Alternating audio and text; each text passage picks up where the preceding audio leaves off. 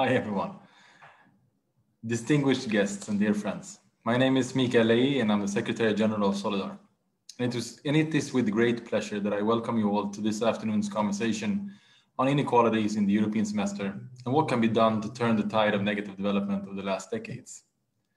It is of absolute importance that this stays on top of the agenda in today's policy debate and as part of the recovery plans currently being drafted. The destructive effects of socioeconomic inequalities on the well-being of our societies are well researched and dramatic. The social breaches that continues to widen at an even greater pace now during COVID-19 threaten to tear our societies apart, to raise confidence in the social contract and the institutions established to safeguard the interests of citizens, and in the process carries the risk of derailing a path to achieve the Sustainable Development Goal. To tackle inequality from a power as well as an economic perspective has to be at the heart of every policy we as progressives present. And it must be the cornerstone of von der Leyen's political project of an economy that works for everyone, if this project is to have any real meaning at all. A lot is at stake. Confidence in the EU, in our democratic institutions, and in our labor markets is needed if we are to succeed in the structural transformation of our societies and economies that is necessary to build resilience and tackle the current health, social, economic, and climate crisis. This study and our afternoon together is co-organized by Solidar, FEPS, Calvi Sorsa Foundation, Progressiva, and Fondazione Pietro Nenni. And I think this partnership between our organization is a great example of how academia and civil society can and should complement and reinforce each other's work and ideas. We are proud to present this study of Professor Lorenza Antonucci and Dr. Francesco Corti. It constitutes a very interesting piece of a much larger puzzle and poses some very concrete and ambitious recommendations to make the economic governance a tool that helps us fight socioeconomic inequalities. The study does a great job of showing where the EU has dropped the ball by not treating social inclusion as something that benefits all Europeans and the Union as a whole, reflected in the lack of a framework to monitor socioeconomic inequalities in the European semester in any meaningful way. We can no longer afford to limit our focus exclusively to poverty reduction and labor market inclusion when we can see that this approach has been unsuccessful in preventing growing inequalities. And the reform of the priorities of our economic governance has become all the more urgent now that the European semester will play a key role in the implementation of the national recovery plans. In fact, in the current crisis, we have seen existing inequalities, including job security, income security, and access to essential services grow, and new inequalities appear. And we need to look beyond the mere economic value of social inclusion and treat social equality as an intrinsic value that needs to be at the core of all our policy areas. Our economic governance should be at the top of that list.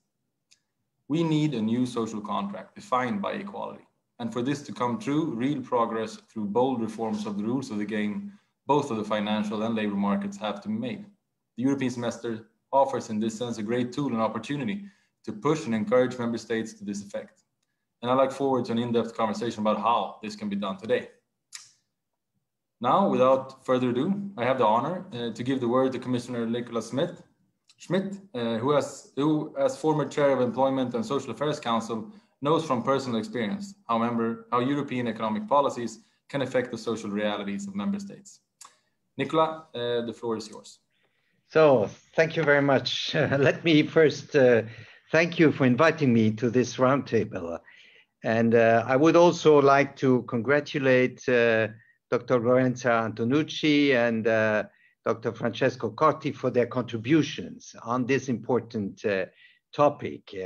I must say I read this report on inequalities in the European semester with great interest, and I learned quite a lot on what can be improved, particularly in this context. Now, I share your views on how important the topic of inequalities has become. It is a major challenge for our societies, and I would say it's a major challenge also for our democracies. And I quote somebody who is the chair of the European Central Bank. She said, well, among the big challenges of our time, there's the climate change, and it's fighting and reducing inequality. And I really welcome that this question of distribution of income has become again an issue, because it was put aside entirely. And I also agree with what you just said about poverty. Certainly, poverty reduction remains a major issue, but we cannot limit our policies to poverty reduction. Now, if there is a change in viewing this, and if now inequality has come again on our agenda, this is also because the narrative, the neoliberal narrative, let's call it what it is, of the trickling down has shown completely ineffective and wrong. So I think we have seen that with this approach of trickling down, the richer become much richer, and the less rich, they take advantage out of that, has not functioned. And labor markets certainly play a very important role in this debate on equality and poverty, but we also have to admit that they are not only part of the solution, they can also be part of the problem, because labor markets have gone also in a direction of high precariousness, which is also a cause of higher unemployment. Now, if we have a general look, what has happened in the European Union, we see that there's one indicator: about the 40% least paid should have revenues going up more rapidly than the average, and this has not happened. So this has not happened. This is a principle, I think, even of the SDG, the principle 10 of SDG, and this has not happened. So inequality have widened in most of our member states. And it's not just inequality of income, because we are very much focused on inequality of income, which is right, but we also have to have a look on inequality of wealth. I think Piketty showed us that finally inequality of wealth is something which is at the core also of growing inequality in our society. And well, wealth distribution has changed also during the last decades, and has also contributed to the increase of the gaps. So the income of the richest 20% of households in Europe is on average 5 times higher than that of the poorest 20%, and up to 8 times higher in some member states. And I have had a look just to make this remark. Well, what are the member states where it's the highest, where this gap is the highest? And by the way, these are also member states where wages and minimum wages are very low. So this shows also that we are right when we say that we have to do something on minimum wages. There's another issue, I think, which comes up in your report, which I personally consider also as a very important issue, which is the situation of middle classes. We very often, being very focused on poverty, we do not look what happens to the middle classes and the lower, especially the lower middle classes. And there's this famous book, The Elephant in the Room. You see there is this Milanovic elephant who showed clearly what happens in the developed countries to the middle classes. And this is a big issue also, not only for economic reasons, but also for political and social reasons, because they get the feeling that they are the losers of globalization. They have a lot of difficulties to pay for housing, and this is an issue very much linked also to growing inequalities, because the rents and the price of houses have increased dramatically, much more rapidly than income. Another issue, an equal access to opportunities, and that's something which is dear to our heart. This is something which always has been at the core of our policies, equal opportunities for everybody. And we see that in fact, this is not working anymore either, because this equality of opportunities has been reduced. Now, you mentioned the COVID-19 crisis, and indeed, the COVID-19 crisis has represents a new risk.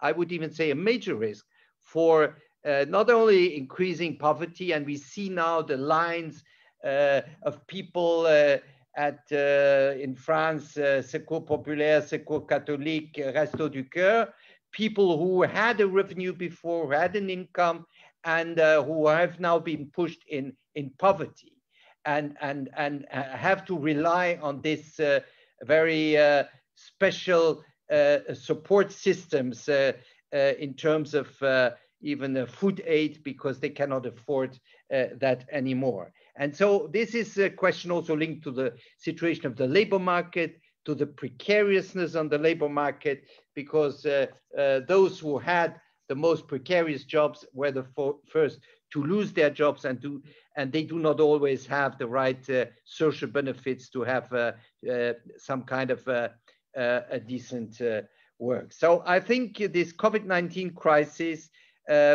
is likely to be highly regressive, with the poorest households being the most severely hit, in spite of automatic stabilizers, despite of, and this is something really important in what we did in terms of short-time work, but we have to watch the consequences of that and really imagine also the right policies. And we all know that this does not only leave scars for life for the people who have been affected by that, but it leaves also a deep divide in our societies with all kinds of consequences.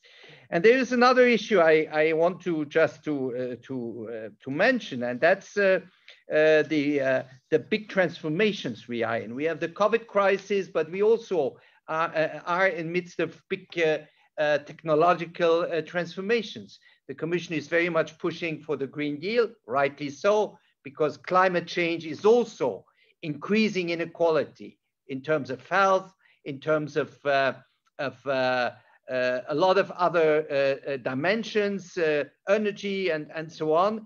But it has also an impact on the situation, on the inequalities, and therefore we have to make sure that this Green Deal is fair and just, and therefore we have to insist a lot on the just transition. So a strong social Europe for just transitions, that was our basic paper we published in January, and now we are working how to implement that also in the context of the Green Deal.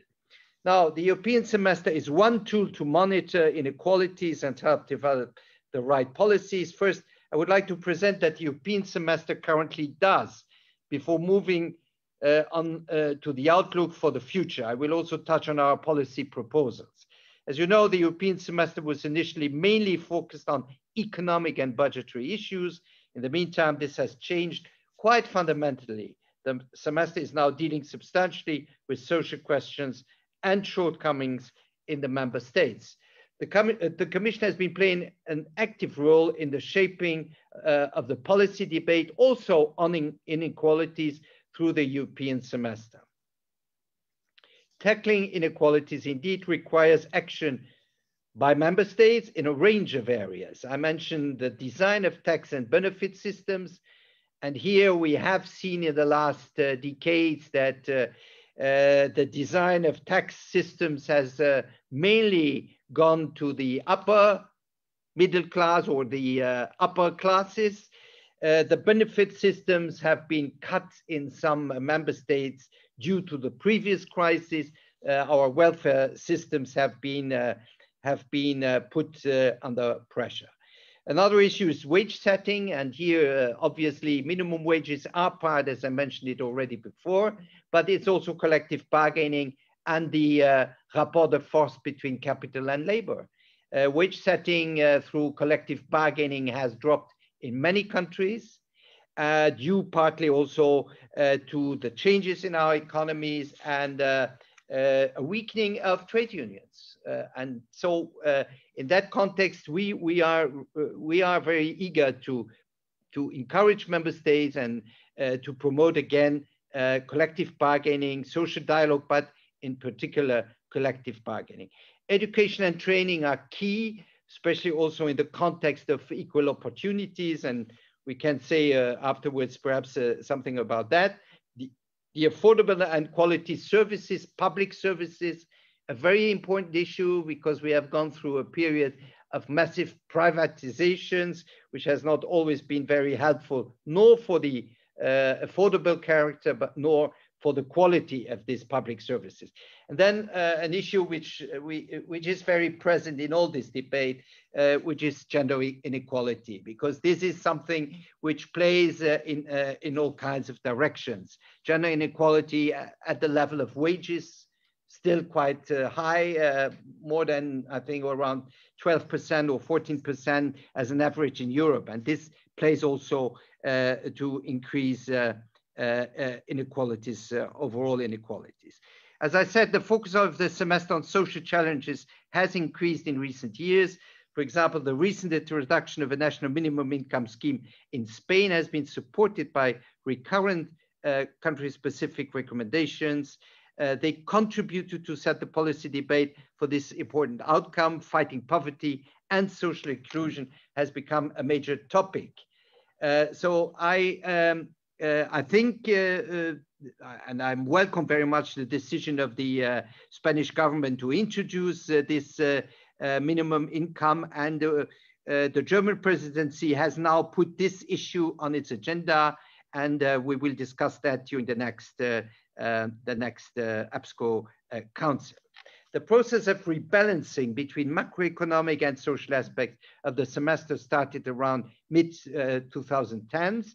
I can mention three moments. In 2015, the objective of addressing inequalities was explicitly mentioned for the first time in the employment guidelines, which formed the legal basis for country-specific recommendations in the labor market and social sphere. So an important change in that sense, that before everything was very much focused on flexibility, and then came up the issue of inequalities. In this field, the polarization of labor markets, which we see due also to technological change, to digitalization, is a central point of concern, as is the question of working poor. And here we have more than 9% of the working force in Europe, which can be considered as working poor. So which shows that working or being part of the labor market is not a guarantee against poverty, and especially is not a guarantee that inequalities are decreasing. The proclamation of the European Pillar of Social Rights in November 2017 further accelerated the process. The semester was identified as the main tool for monitoring its implementation at national level. Third, the introduction of the social scoreboard and various benchmarking frameworks allowed to better assess the design of national systems, especially unemployment benefits and minimum income. This has led to 2020, a year in which, again, we have seen that the social dimension and the issue of inequalities was at the heart of the European semester. The European semester now integrates the Sustainable Development Goals and in its monitoring framework. The updated employment guidelines, to be finally adopted now in October, include a stronger fairness dimension, take into account the impact of the twin transitions as well as the COVID-19 crisis. We have also had a substantial shift of approach. The 2020 country-specific recommendations aimed at tackling the socioeconomic consequences of the COVID-19 crisis and were therefore refocused on key topics such as preserving employment, ensuring adequate income replacement, strengthening effectiveness and resilience of health systems. We have now understood the importance of that, ensuring equal access to learning. All are, from a different perspective, relevant to inequality. In that context, the PSR, in its Principle 3, the Pillar of Social Rights, advocates equal opportunities for all. Principle 16 clearly states that everyone has the right to timely access to affordable preventive and curative health care of good quality. A certain number of CSR explicitly refer to these rights. And finally, the upcoming national resilience and recovery plans will be checked against the country-specific recommendations. The European semester is therefore closely linked with our recovery efforts. And I would very much insist, and this is also a very important aspect in your report, and we had already also with Laszlo different discussions on social investments, because now we talk a lot about social resilience, we talk about equality of opportunities, and therefore the social investments are in this context absolutely key. Now, to conclude, first, we have to monitor inequalities adequately, both inequality of income, of opportunities, and as I have said, of wealth. Just one indicator of the 20% of lowest income have also very low wealth. So this is a source for a steady increase, by the way, of inequalities. It is, for example, essential to further progress in making social statistics more timely, to be able to better grasp an issue and take adequate action. We also have to do more on measuring inequality of opportunity. I believe this is where we can make a decisive difference with our policies, education, children, social investment, as in many fields. Second, and highlighted by your paper, there is a need of better investigating the role played by different policies, such as taxation or benefits. Social transfers contribute to mitigate poverty and inequality. In that respect, the Social Protection Committee has recently agreed on a wider set of indicators that allows to look at different aspects of income inequality. And third, it is key to look at best practices in terms of assessing the impact of public policies on inequalities and poverty. This is also about the integration of economic and social indicators that you also evoked in your paper. A more systematic use of distributional impact assessment would ensure not only more transparency of the impact of measures on poverty and inequality, but also of the distributional impact of budgetary and public policies. The distributional impact of some measures has been, for instance, already analyzed in country reports within the European semester. Such provisions already exist in the two-pack regulation, but they are used unevenly by member states. A more systematic use by member states in the preparation of their budgets would be useful to ensure that distributional aspects are well taken into account. Now,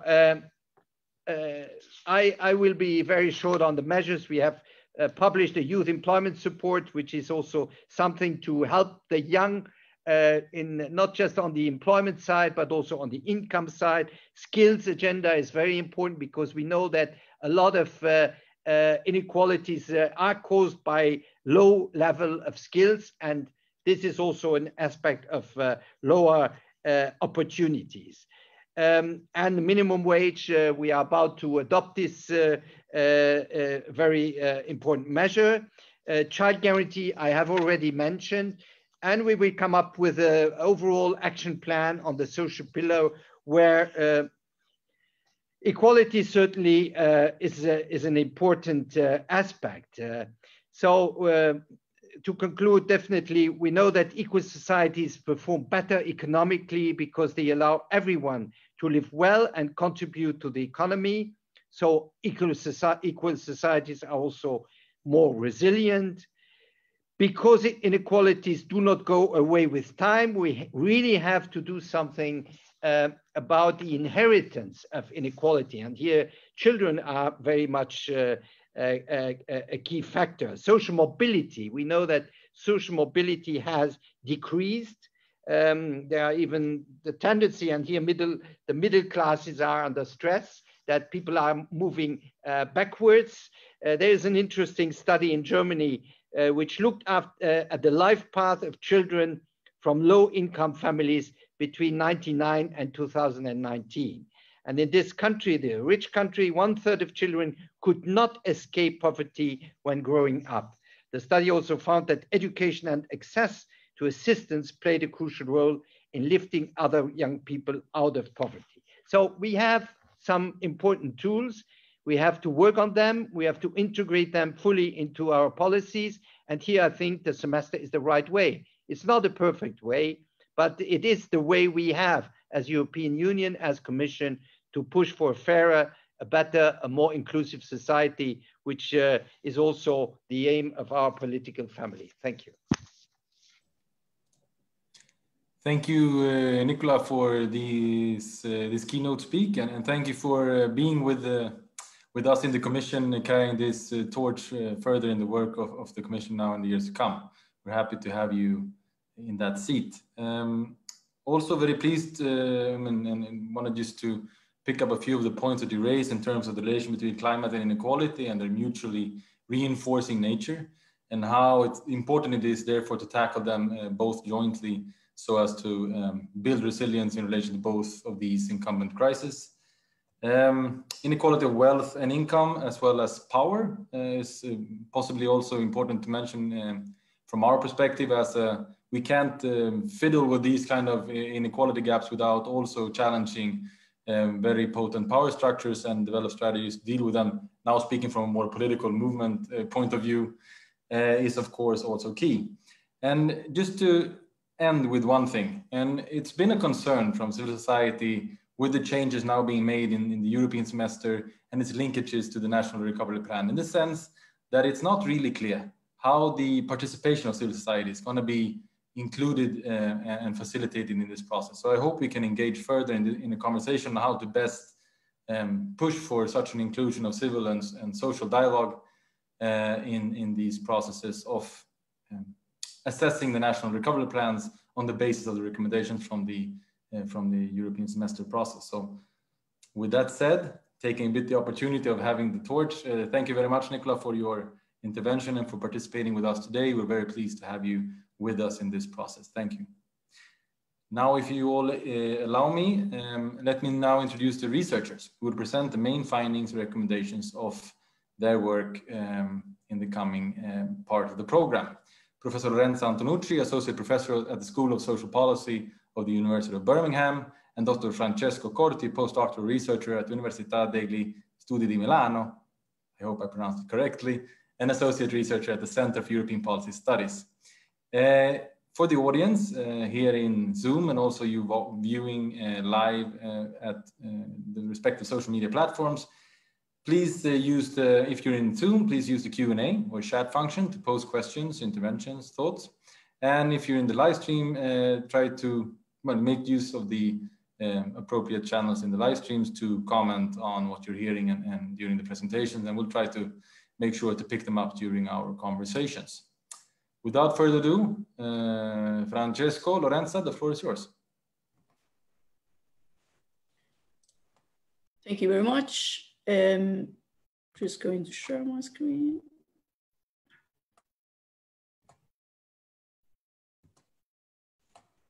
So first of all, thank you very much to the partners for funding this project. Thank you for your feedback when we had the webinar back in July. And I also like to thank the Commissioner for engaging with the work in such depth. This was a really great chance to understand how to use inequality in relation to the semester, so to really apply inequality in one of the most powerful instruments that we have to change member states' policies. So I'll just start from the context. Where do we position this work? Now there is quite a bit of disagreement in the literature on what happened to the semester and the meaning of the semester in terms of inequality and social affairs, with some scholars being a bit more positive about how it has evolved and some scholars being a bit more critical of this. But there is a convergence on the fact that the semester is the most powerful instrument that we have, probably we have had to affect the national social policies. So that was the starting point of this project. Also, the semester has become more political and more linked to the political debates on inequality. An example of this is the Parliament resolution led by Javi Lopez in 2017, which saw the involvement of different scholars. I was also personally involved in that. And it's an example of how the spirit of the time, the zeitgeist has changed in the last years. Of course, a window of opportunity is represented by the European Pillar of Social Rights, which has kind of pushed the debate on considering social policy not just as a productive factor of, a productive factor, so not just for their economic meaning, but also as important per se to decrease the level of inequalities. This is something ongoing, as I will show. And also 3 contextual factors we need to consider. The fact that, as the commissioner said, inequality and insecurity have increased. This was happening before COVID, but the current COVID situation is exacerbating some of these trends. We don't know much yet, but the data that we have from the US is showing, for example, that the people who can afford working online during a lockdown are not people in manual jobs and low-wage jobs. And this, of course, shows that there are going to be very important social effects of COVID-19 as it moves along. The second big important element is how the socioeconomic insecurity that we analyze in the paper has political effects. This was also mentioned by the commissioner. There is a consistent number of studies now showing the relationship between subjective economic insecurity felt by Europeans voting for populist parties. And this is, of course, super important also to lead Euroscepticism. So it's something that EU institutions have a lot of interest in addressing because of that. And finally, during COVID, so after we started the project, a number of windows of opportunities have emerged, in particular in the general escape clause, so the partial part for the microeconomic criteria. This is an opportunity to rethink really how the European semester is going to evolve and the transition when the general escape clause is suspended. So we wanted to understand inequality in a pragmatic way, because inequality has a lot of definitions, income, wealth. But what we wanted to do really for this project was to have an operational definition, something that could be applied policymaking, and that is context-based. It's based on how inequality has changed in Europe in the last years. What is the situation at the moment? So we came up with this idea that the policies that address inequalities or should address inequality right now are policy interventions that should address the declining position of both the lower middle segments of the population, and they do it directly through social policies, but also indirectly through macroeconomic policies and taxation. And this leads to the 3 main aspects, 3 main dimensions of this framework that we propose. So first of all, the socioeconomic issues should be understood beyond poverty and social exclusion. Second, that there is a loop effect between the macroeconomic policies and the social policies that are politically, in policymaking and academically, sometimes studied as separate entities. And then finally, that there is a balance between who pays in the system to contribution to the system, who gets the rewards. So it's a fiscal aspect of social policy. And that net balance is really important to understand how to address inequalities. So I'm just going to go through this one by one. So the first element refers to this idea that we should move beyond poverty and social exclusion. Now, of course, there have been many changes since the first cycles of the semester, but what I'm referring here is more like the midterm policy paradigm where we move in, not just in the EU, also in the member states. And it started way beyond the crisis in 2008. It's something that really, we get it from the 90s. So it's this idea that has emerged in the 90s and then in the 2000s on how do we address the socioeconomic disadvantage in our European societies. A lot of focus has been placed on poverty, and social exclusion is still very, very present in not just in the recommendation, but in the documents, in the priorities. Some of this has changed with the European Pillar of Social Rights. It makes reference to other aspects. But in general, the basic understanding of how to address social policies that we should allow people to have high level of equal opportunities by investing more in services. And some scholars like Ive Marx have shown that there is a trade-off between investments being put in services and the decline of the cash transfers, so the direct cash transfers that were used before to reduce inequality. And this also has resulted in a more focus on labor market outsiders.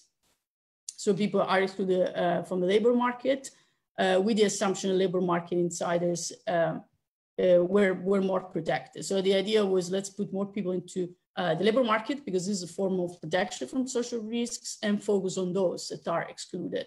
Now, as I say, with the European Pillar of Social Rights, this paradigm is starting to be really shaken because there is a reference to fair working conditions, so to the condition of people in the labor market, or at least precarious condition of people. But I will specify why this is also something that could be expanded. Now, the paradigm that we are proposing in the paper is to focus on the decline of the squeeze middle, which is an important factor, not to be put in opposition to the situation of low-income people, but to understand that there are like broader coalitions in the society that are emerging as the lower middle segments of the population decline and their conditions become more similar to the ones on the lower segments. So that's the idea. It's not an antithetic vision of low versus middle. Insecurity is becoming a major issue, which on one side is of course, problematic, and on the other side, it creates new broader coalitions between groups. You see this quite clearly in a political way. And also another thing that has changed is that while job tenure insecurity, so the insecurity in respect to the length of the tenure of your job is a problem, also what's emerging in the literature, referring particularly to the job quality literature, works by Galli, is the job status insecurity, so the insecurity in the conditions of work, which relate to things like work-life balance, presence of benefits, relationship with the management, career advancement. A lot of people feel insecure right now about the way the conditions they work, and a lot of people feel insecure about potential threats, potential future threats to their condition of work. This is quite important because it shows that we should also be focusing on labor market insiders, which is not something that's been done consistently. And the other aspect as emerged is the higher financial insecurity affecting middle segments of the population. And this pertains to things like having higher level of debt, which is something that is affecting European societies. Oops, apologies. The final point is the paradox of redistribution. So is this idea that if we focus on poverty by just putting our money, our investment in the policy to address poverty, paradoxically, we have more limitations in addressing poverty, because the paradox of redistribution shows that you should be addressing inequality, you should be actually addressing policies along different aspects of the economic distribution. Otherwise, you have actually more constraints in addressing poverty. And this paradox of redistribution is probably one that we can use to assess why the poverty agenda, Europe 2020, was not successfully put forward. The second aspect of the framework that I mentioned before is this loop effect between the economic and the social. This is quite important, as a lot of the focus in the studies that have tried to assess the European semester is on how this has an effect on economic sphere, that it can correct market failures or support the market. Now, the elephant in the room, as I will show here, is the effect of the macroeconomic policies on the social sphere. They can be regressive or progressive.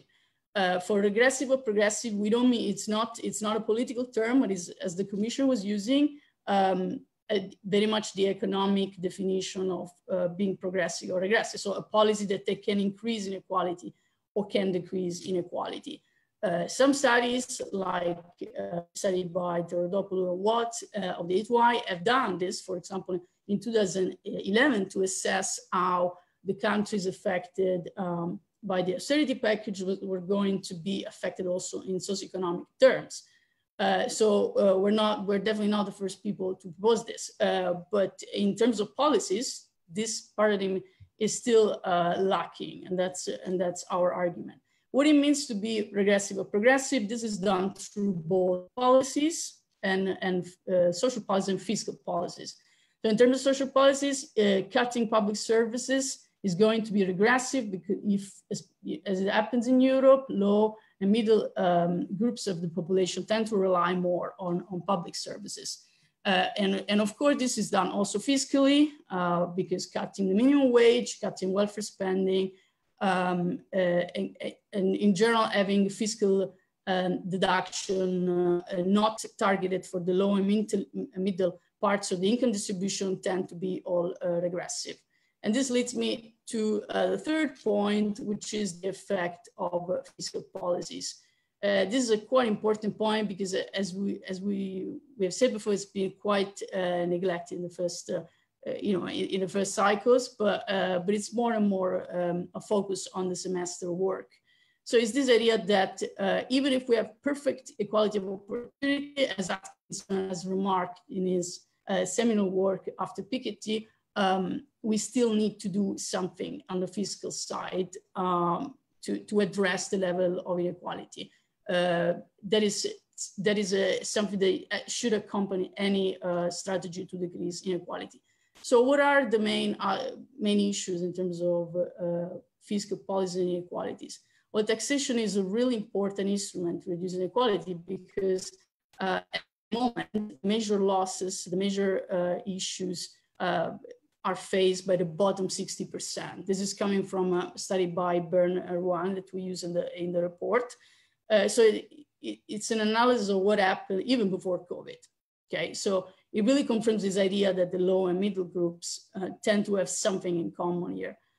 So taxation, it would be a key tool here to redistribute towards these groups.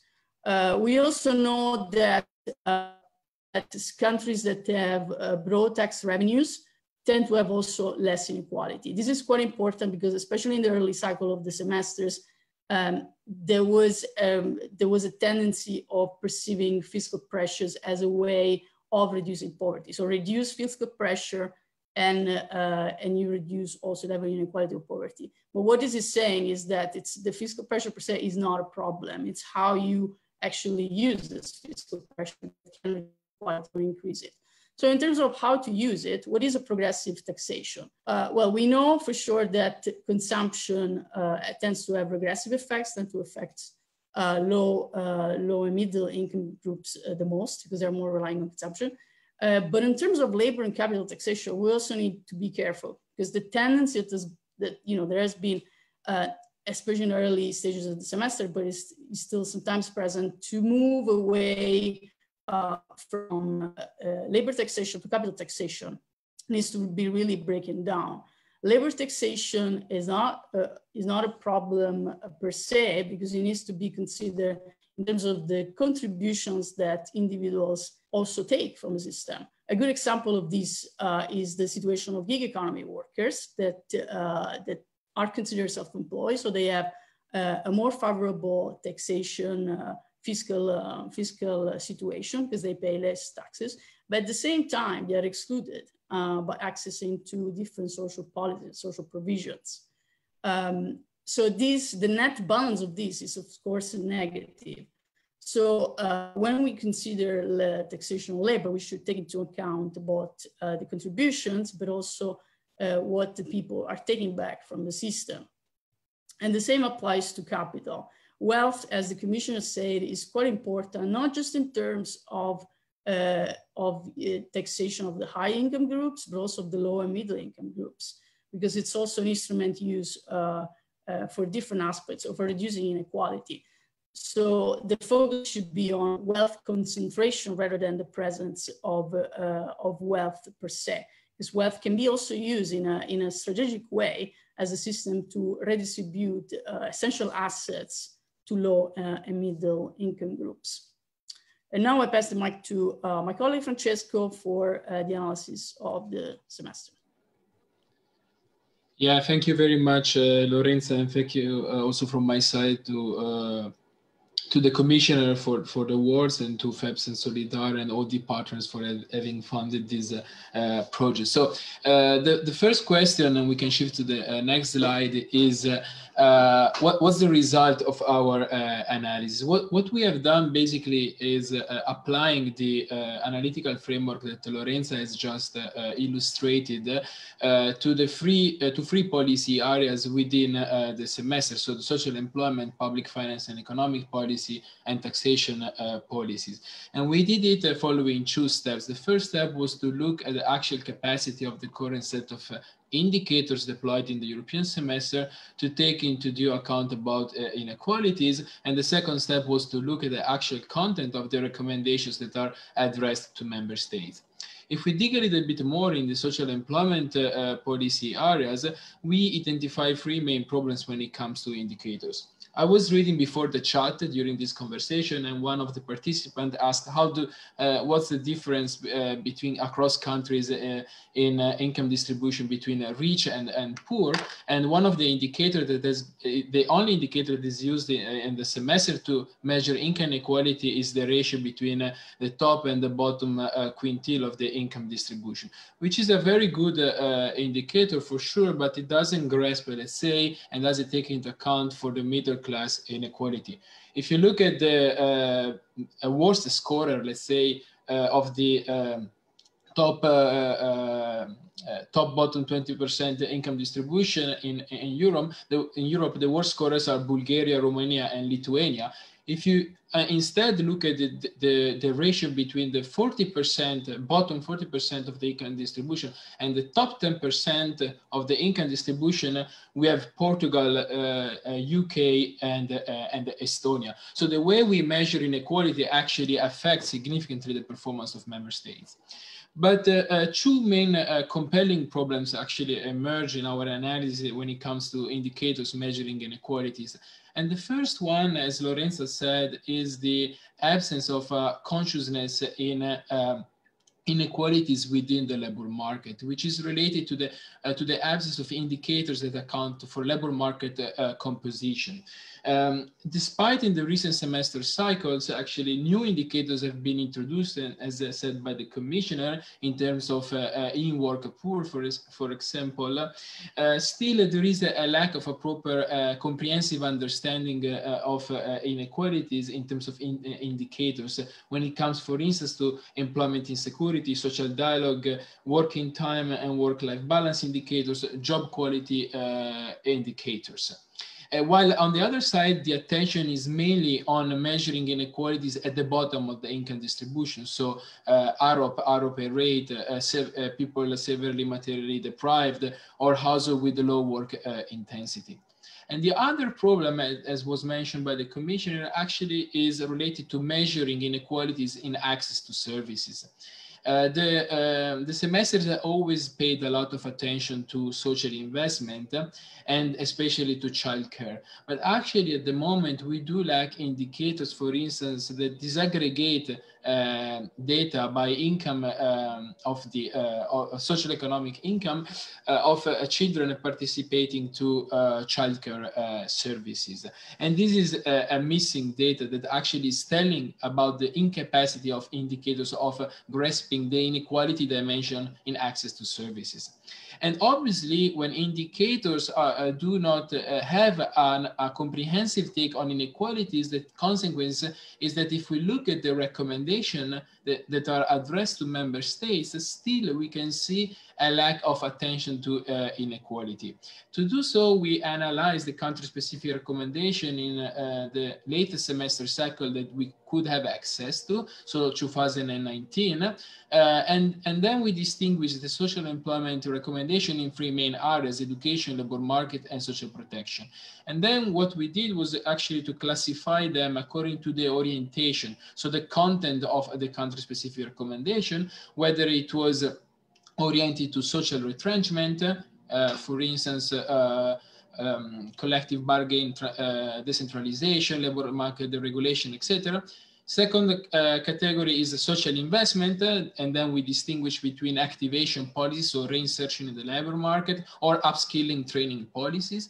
The third category was social inclusion. So all those recommendations that are actually addressed, to most disadvantaged groups. And finally, the fourth category are recommendations addressed to emerging inequalities. So a recommendation that have a positive redistributive impact.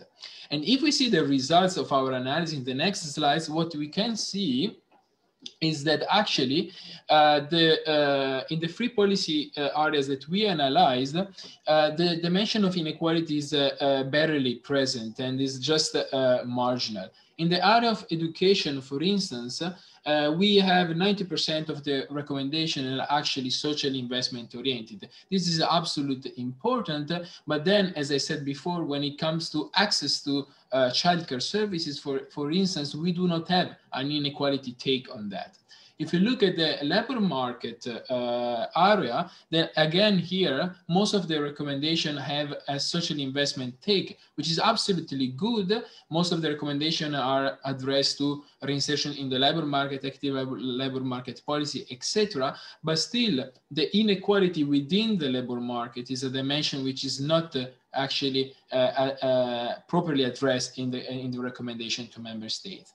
And if we look at the social protection recommendation, again, we have an over attention to social inclusion recommendation, but still inequalities lags a little bit behind. And as Lorenza said before, the problem of access to social protection for people within the labor market, especially non-standard workers, fixed-term contract, self-employed, temporary workers, has emerged during the COVID-19 crisis. They were the least protected during the crisis. And actually, there is not a proper take in the semester recommendation. Let's move now to the second area, so what we call the loop between the economic and the social. In this sense, we would like to advance a caveat, because as said by the Commissioner, there has been an evolution in understanding of the macroeconomic fiscal framework in which then the social dimension of the semester is embedded. And from 2015 on, we have assisted to a progressive flexibilization of the European semester, which is still much on the discretion of the European Commission to activate flexibility clause, up to the most recent development with the activation of the general escape clause. But this is not related to the capacity of the macroeconomic framework to take into account of the possible negative externalities of macroeconomic recommendation on the dimension of inequalities. And in this sense, we do identify, again, a problem of indicators within the macroeconomic imbalance procedure set of indicators, whereas, for instance, the problem of private indebtedness, which is one of the key internal imbalance, which is identified as the positive and negative externalities for the stability of the monetary union, the over attention on private indebtedness is not accompanied at the same time with attention on the so-called household financial fragility, which is one of the issues that we raise in terms of incapacity of the indicators to measure the inequality dimension. At the same time, the second key risk that we do identify is that an over-focus on general government indebtedness, and so the necessity for macroeconomic correction, might have as a spillover effect a reduction of general public expenditure on social services that are actually a benefit, especially for the lower and middle class people. And the third problem that we do identify is related to the involvement of so-called social actors in defining recommendations within the macroeconomic framework. As we know, the MIP is a process that is in the hands of ECFIN or ECOFIN, and do not properly involve neither DGM or EBSCO. And these actually affect the capacity of the recommendation to take into account of the possible negative externalities in terms of social imbalances that macroeconomic adjustment recommendation might have on general public expenditure. And third, let's move to the third policy areas, and namely the one on taxation. Actually, in taxation, we were pretty surprised in our analysis because, as was stressed by the commissioner is actually very keen and attentive to measure the dimension of inequalities and the role of taxation in tackling inequalities.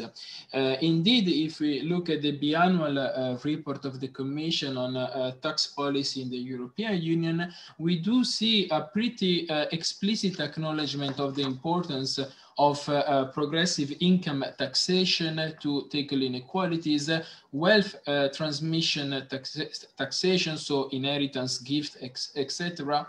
The importance of property taxation, especially on luxurious second houses. But what we were surprised a little bit about, and that's why we talk about a problem of priority, is despite the quite rich analysis that is carried by the Commission in its report, this analysis is not translated into the recommendation to member states.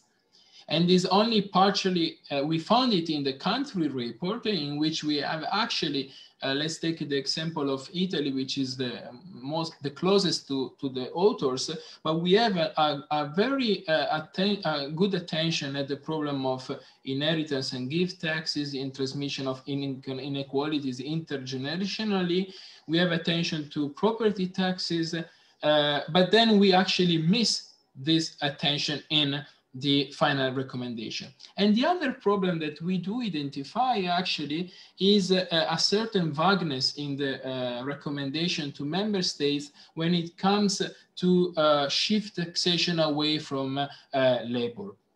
So basically, we do observe that there is an attention by the Commission and a shift over the cycles of the European semester from away, let's say, from taxation on consumption, etc. Now we have a shift in the recommendation addressed to member states, but still it's not yet clear in the recommendation addressed to member states how they should readjust their taxation to the labor market. And then if we look at the content of the country-specific recommendation, we again classify them in three main groups. So we have the so-called progressive taxation recommendation, which suggests to increase the tax base and tackling inequality explicitly. We have the regressive recommendation, for instance, taxation on consumption that might affect equally all the distribution of all the income classes. And then we have a neutral recommendation. So recommendation that suggests to member states a reconfiguration of the tax mix. And if we look at the distribution of this recommendation in the next slide, we do observe that despite the rich analysis in the country report on the problem of inequality and the importance of taxation to address inequalities, still almost 50% of the recommendation on taxation policies are actually kind of neutral. So they ask member states to reconfigure their taxation mix. Then we have a significant share of 30% of the taxation that ask member state to increase the tax base, which is potentially a progressive taxation measures, as I said before, given the focus on increasing taxation on capital. But what is interesting is that these taxation recommendations and increasing the tax base are actually reserved, let's say, or limited to a certain group of countries which has a particularly capital-friendly taxation, such as Malta, Cyprus, Ireland, the Netherlands, and Luxembourg, which is absolutely fine, but is not widespread across all the member states. Still, we have, as we can see, a recommendation addressed to income inequality and increase in tax on property and capital, which is actually good. But again, what we observe that these recommendations are addressed especially on Eastern member states, so which have traditionally less progressive taxation systems, and so they are not widespread across all countries. So these are the results, the main key findings of our report. But then the point is, okay, how should we proceed? What are the recommendations for the Commission and for our partners. We grouped 3 main sets of recommendations. The first one concerned Francesco, I think I've been told by the organizers that we're going to introduce the recommendations in the next session. Okay. We are over time, so I think it's probably even more effective because we can cut it here and then talk about the recommendations in the Q&A. Okay, thank you, Lorenza. Okay, sorry, but that's what I've been told to do. That's good, that's good. So let's do that. And I'm just gonna stop sharing, if that's okay, and pass it to the organizers.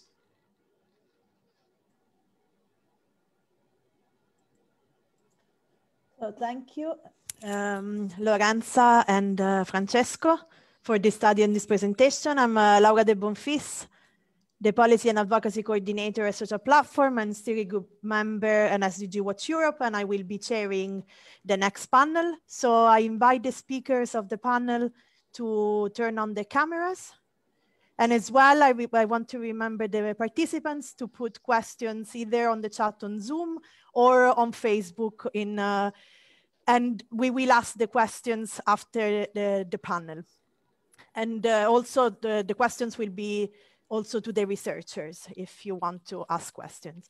So just to introduce, just to open up, as we know, the European semester is playing a key role in the implementation of the national recovery and resilience plans. And the reform of the semester process is has already started, was in the pipeline, but it becomes essential to truly transform this fundamental coordination tool and to put socioeconomic well-being as a prerequisite for sustainable and inclusive growth and political stability. So from SDG Watch Europe, we recommend a strong refocusing of the semester towards the fight against inequalities, and we welcome this study. And as the study has highlighted, we want the semester to be truly aligned in the SDGs and with the SDGs and the European Pillar on Social Rights. And we also ask for adoption of an overarching strategy that would replace the Europe 2020, that would set new targets and indicators which this study already makes very useful suggestions. So without further ado, let me introduce you to the panel, and we'll discuss the study and the implication for policy and politics. So the first speaker, if you can turn on your camera. Yes, okay, I can see you. So the first speaker is Oliver Bontu, that is Deputy Head of DG Employment for Employment and Social Aspect of the European Semester, and is replacing the Head of Unit, Kata Berti, that was having some problems to join us. So Oliver, I will leave you the floor for the first remarks, and then I will pass to the other 2 speakers. Many thanks. I hope you can hear me. So thank you very much for the invitation to this debate and for this very in-depth study and presentation, that you have just made.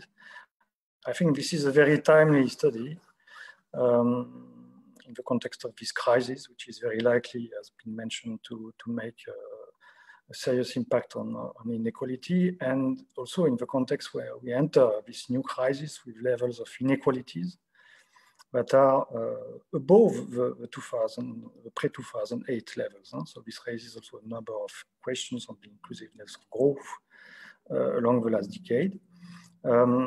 As it's been recalled by the Commission over the years, the semester has also been progressively over the decade shifted towards more and more active provision of policy guidance aimed at creating a level playing field and fairer societies. In terms of policy recommendations, reducing inequalities remains a general goal. So there is not a kind of single bullet, single measure. It's been very clear also from your study that can easily be recommended. So it's about a mix of different types of measures, depending on the country, national situation, and many employment and social CSRs are formulated to tackle the current drivers of inequalities. When we look at employment and social policies more specifically, the semester policy guidance has had an increasing emphasis on achieving a balance between protecting the most vulnerable categories for anti-poverty and social inclusion recommendations typically, and managing also the transitions to reduce more structural trends towards inequalities. So there are a number of course, you know, and it's been recalled in the study, CSRs on the inclusiveness of quality of education, ensuring access to services, health and social services, strengthening and sometimes expanding social protection, creating quality jobs and training opportunities for all. If we come back to the just recently released annual sustainable growth strategy, fairness remains a key priority. And of course, I mean, it is also a balance. It's one of the four main elements that are there. And macroeconomic and social policies are, in a way, I mean, two faces of the same coin. Before the pandemic, sustainability issues were often balanced also with adequacy and access concerns. And I guess, I mean, the two elements should not be seen as mutually exclusive. On the contrary, ensuring fairness and moving towards a more sustainable economic model implies also addressing imbalances in order to be able to redirect resources towards where they are the most needed. And this is also something we can see with the growing debate about the green transition. And this is also obviously something which is very much at the heart of the new recovery and resilience facility, which will be embedded into the 2021 semester cycle. So maybe looking ahead, a few points, because there is a lot ongoing in terms of better monitoring inequalities and assessing the impact of reforms. And it's been mentioned already, but maybe this is something we don't highlight a lot and we don't underline, but a key dimension for monitoring poverty and inequalities is to improve timeliness of statistics. Because as you know well, social statistics are lagging behind employment and macroeconomic statistics. And this also makes it difficult to integrate better in the European semester. So we have been increasing reliance on flash estimates, on nowcasting of inequality and poverty. Advanced estimates are based on modeling of the latest information and are more and more used in the semester. We are now receiving the estimates for 2019, and we hope to have estimates for 2020 still this year, which will be the kind of first year where we have a kind of information, real-time information on poverty and inequality. Linked also to the timeliness issues, there is an increasing reliance on distributional impact analysis of measures of budgets already in the country reports, and it's been recalled by the commissioner. There is a provision in the 2-6-pack for this, and the way forward is indeed probably to build on best practices among member states, especially in this time where and actually, I mean, if we think what would be the outcome in 2020 of such a distributional impact of budgets, probably it would prove the new measures such as short-term working schemes and various changes in benefit design would be reducing impact on poverty and inequality. On the monitoring framework, the paper makes a number of very, very relevant points. And I just would like here to mention that there have been recently some developments. Of course, it takes time to improve the monitoring framework. And maybe all of these are not fully visible in the semester, the employment report, on the analysis of trends. But this is important. And of course, there are areas where it is more difficult. I mean, you mentioned, for instance, issues related to wealth inequalities, inequalities of opportunities. These are areas where it is by construction, because these are more complex to measure, more difficult to agree with member states. I mean, because in the end, I mean, this is what we need. And this is not only to have kind of statistics about this, but if we want to fit this into the semester, we need to have a common language with member states and agree on indicators that everybody trusts in a way. Yeah? So what we did recently is to go a bit beyond what is already done in terms of analysis of policies, not only the outcomes, the performance, but the policies. So this is what is, for instance, under the different benchmarking frameworks in different areas, unemployment benefits, minimum income, and there are ongoing discussions about childcare, support to the children, and the adequacy of pensions. So this is to go maybe, I mean, to try to find indicators that allow to monitor not only the outcome, the poverty, the inequality, but what are the policy features, I mean, that make a difference in this sense? Do we have a good measure of the coverage of these benefits? Do we have a good measure of the adequacy of these benefits and so forth? So these are the type of questions. Of course, we are also going beyond in terms of these very general indicators on inequality. There is the interquintile ratio that you mentioned, which is one of the scoreboard headline indicator. But it is very useful also to decompose it, because it's a very general kind of macro indicator on inequality, and to decompose it between the two tails of the income distribution.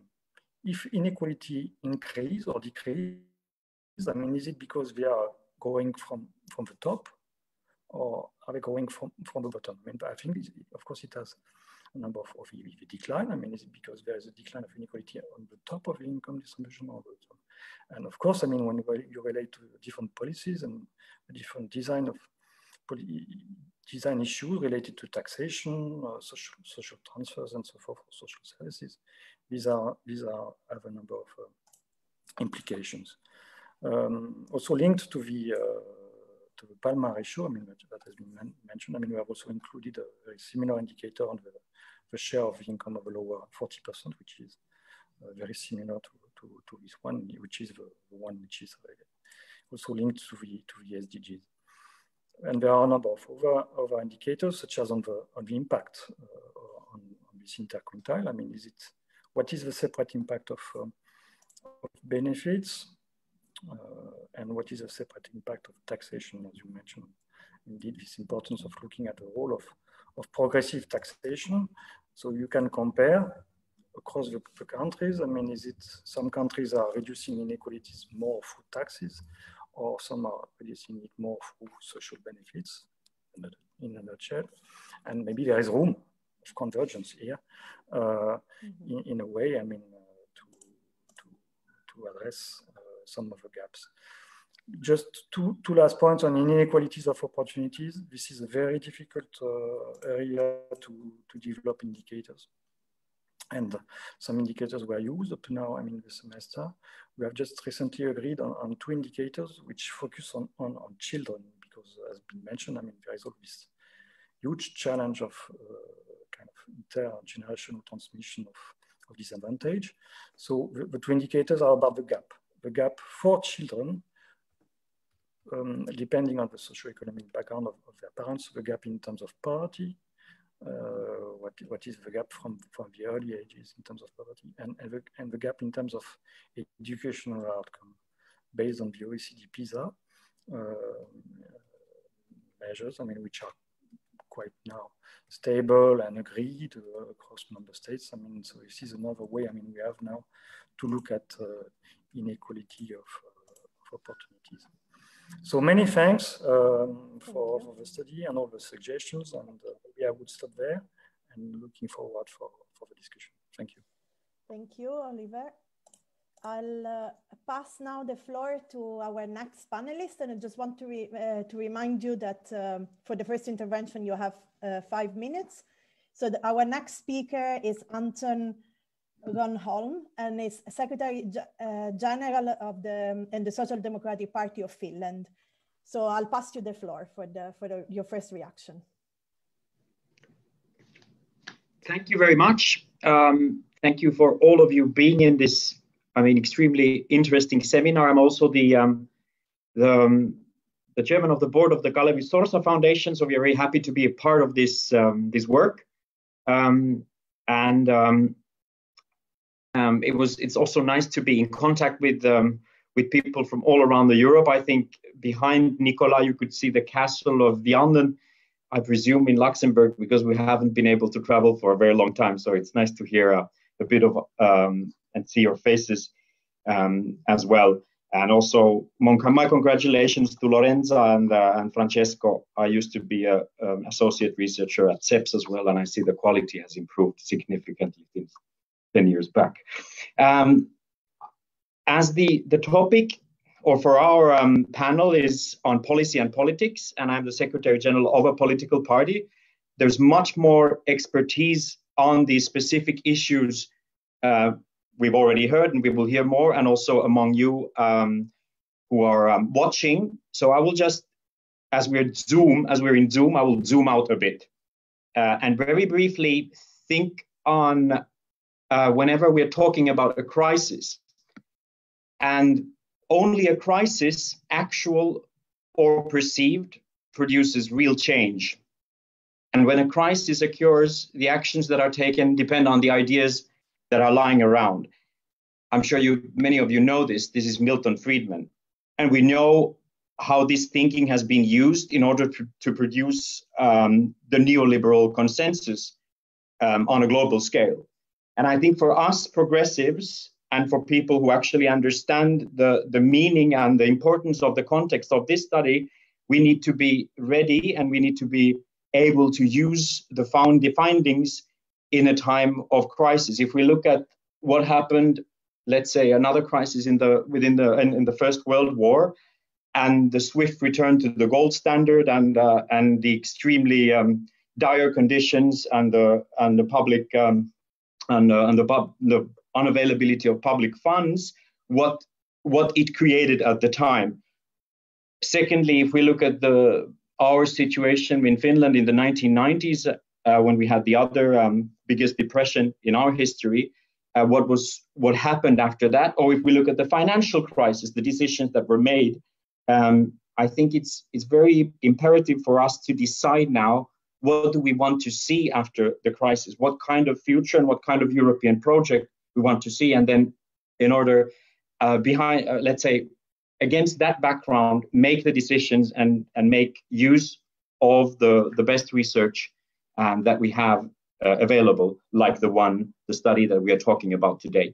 So it's about the Overton window that we want to shift, where we want to take the European project, what the discussions that will be, and when we're talking about the social pillar and the means to affect the European project, that is ongoing now. That's ongoing in all the member states. I hope we will hear more in the national perspectives in this debate or the panel on this topic. But this is now the time to lay the foundations for the change. What we tried to do in this country, we had the elections in 2019, and all the political programs also for our national elections and the European elections were built on let's say a threefold approach. Is that we're talking about sustainability, but the sustainability is not only economic, if we think of the Growth and Stability Pact, if we think of the European semester, but it's also ecological and social.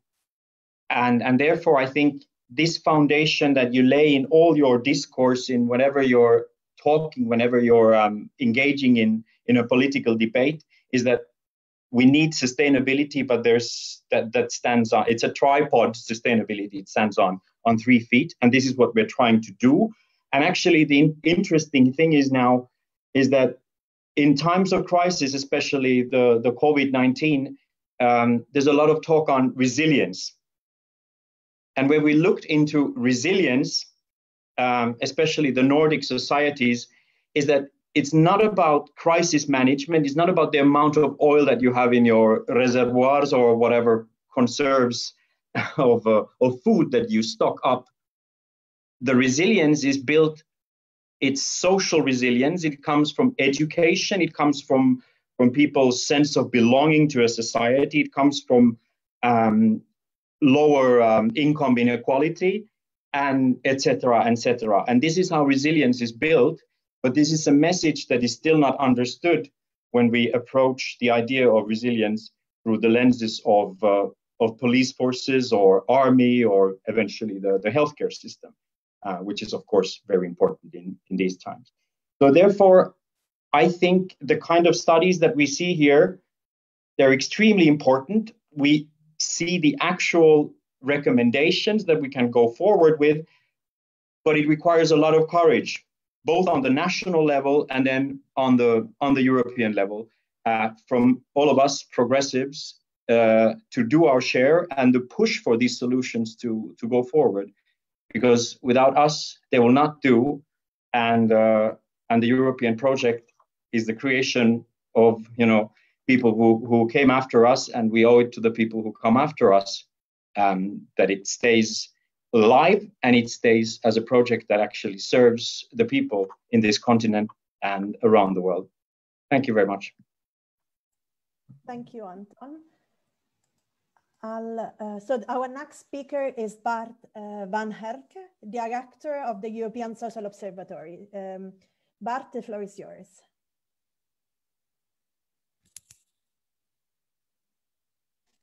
Yes, thank you very much. I hope you can hear and see me well. Yes, I see people nodding. Thank you very much for the invitation to Solidar and FEPS and the other organizers. I'm happy to be on Zoom with all of you. I read in the invitation for the event that you are proud to present the report written by Lorenza and Francesco. And I just want to make it very clear from the start that I agree that this is a very interesting, very thorough, and a very well written report. I'm also reassured. I looked carefully at the acknowledgements and the small text written at the beginning of the report by some very highbrow names, and I'm very sure that these authors are embedded in an expert and policymaker community that will make sure that their ideas take hold and grow. So good for you. So I, unfortunately, maybe for the debate, I agree with much of what is written, but still, for the sake of the debate, I'd like to point to three issues. First of all, with regard to the narrative that is behind the report, with regard to the role of the actors, and then some mild disagreement on some smaller points, which we can discuss now or at a later stage. So maybe to start, Madam Chair, on the narrative of the very interesting plea and exercise that you're putting on the table. I completely agree, to be clear, with this focus on addressing inequalities in the semester, and I think the report provides very, very good, very thorough, substantive, empirical reasons why this is the case, why we should tackle this now, and the Commissioner has endorsed them, so as to speak. I only wonder, politically speaking, whether the narrative, the framework that you put on the table to make this approach plausible or operational will do. You refer several times, and I understand why, of course, to the European Pillar of Social Rights as the EU social policy framework. But will this be enough? And this is maybe more a matter of politics than of scientific analysis, but okay, we are here with also stakeholders and policymakers around the table. I hear much less of the pillar for the moment. Of course, we are in a new COVID-19 context. The President of the European Commission, except if I'm mistaken, did not refer to the pillar in her State of the Union. The pillar is visible, by contrast, in the annual growth survey that was published 2 months ahead of schedule. So, but it makes me wonder whether this framework is stable enough, visible enough to make your plea regarding inequalities. And this also refers to a question that was put in the chat by Silvia Rainone.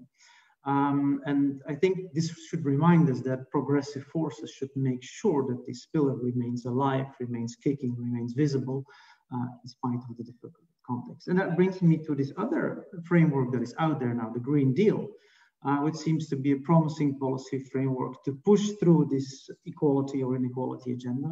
And we know, and this is acknowledged, that implementing the zero emission society, the just and socially fair transition, pursuing competitive sustainability, as we now read in EU policy documents, will exacerbate existing inequalities. And so I'm just wondering whether you would increase your chances to that your recommendations, which I really endorse, will be followed through, would be linked more closely, more explicitly to this new Green Deal framework, maybe rather than the Pillar of Social Rights. Question for debate. Second point, Chairman, pertains to the role of the actors in all this. And several speakers, Francesco also referred to this. You recommend, recommendation 6, involve social actors in drafting, in the drafting process of the macroeconomic recommendations. Sure, I agree, obviously I agree. But it seems that the opposite is now happening. And I just want to revisit very briefly the socialization of the European semester thesis, as explained a few years ago by Zeitlin and Van Herker. This socialization included an increasingly strong role for DG Employment, the EBSCO Council, the Employment Committee, the SPC, etc. Now, with COVID-19 and the creation of the Recovery and Resilience Facility, and I was surprised that the representative of the European Commission didn't refer to that. With COVID-19 and this RRF, we see that much of the territory that has been gained by the social affairs players is, in my interpretation, up for grabs again. The key players are now the Recovery Task Force, which is of course in SecGen, and again DG ECFIN. The Secretary General has again been strengthened. If you look at the organigram of SecGen, which is very interesting, you should have a look at that. It has the human resources have again been strengthened. It now incorporates all of the European semester officers, which is very interesting new development. Whereas the role of DG Employment, Sante, EAC, in this new recovery process will have to be redefined, and which is more. And there I'm really worried, is that the role of the EBSCO Council, of the Employment Committee, the Social Protection Committee in this recovery, in this new process, and while the semester is on hold for a year, is yet to be specified. And even the fate of multilateral surveillance, which with Jonathan Zeitlin we described as the cornerstone maybe of the semester, is not guaranteed. Not even to mention, and I saw a question on this from Bernie Tracy with regard to the collective strategy of the social partners. Well, they do have a collective strategy, but they are not really, they were already not being heard in the process or to limited extent in the semester, let alone in this new process. And then we're not even mentioning the role of non-governmental organizations, to which Mikhail Ley from Solidar referred to. So we're facing a situation where the main reference document of the semester is no longer the country reports, it's the recovery and resilience plans to be drawn up by the member states. They draft their plans. And in the end, the debate, the discussions will again be firmly in the hands of DG, of the ECOFIN Council, of the Economic Policy Committee, and the EFC. But to increase my worry, the semester in 2011 put the Commission firmly in the driving seat. And this, with what is happening now, is no longer the case. The only CSRs will be produced on fiscal matters, no country reports, as I said. And so the initiative, to some extent, is back with the member states. So the Commission can only comment on the members, or only assess the plans that have been submitted by the member states. And we remember from the Lisbon strategy how effective this is. So to wrap up, some of us, maybe including me, may have been a little bit too optimistic that the socialization of the semester was here to stay. It happened, the socialization of the semester. But it's shaky, and I would therefore really fully support your call to institutionalize the role of the social affairs players in all this. And I want to remind the audience that Sebastiano, Sabato, Francesco, and myself developed the idea of a social imbalances procedure a couple of a year ago, more or less, which would have indeed, which was there also to reinforce or to formalize the role of social affairs players. Just, Madam Chair, because I know my time is up, I just want to point to a few points, but without discussing them. I want to just add that when you discuss inequality, like you do in a very good way, a very thorough way in this report, I think long-term care should also be flagged as a very important policy area at the EU level, because the EU has, in my view, had a particularly one-sided discourse focused on fiscal sustainability with regard to long-term care, with some real issues of inequalities that are there. I agree with Commissioner Schmit, and I'm happy you mentioned this, that gender inequality or the fight for gender equality deserves a greater place in the EU focus on this topic, especially because COVID-19 clearly exacerbated gaps between women and men in terms of social protection. We've done quite a bit of research on this at the European Social Observatory.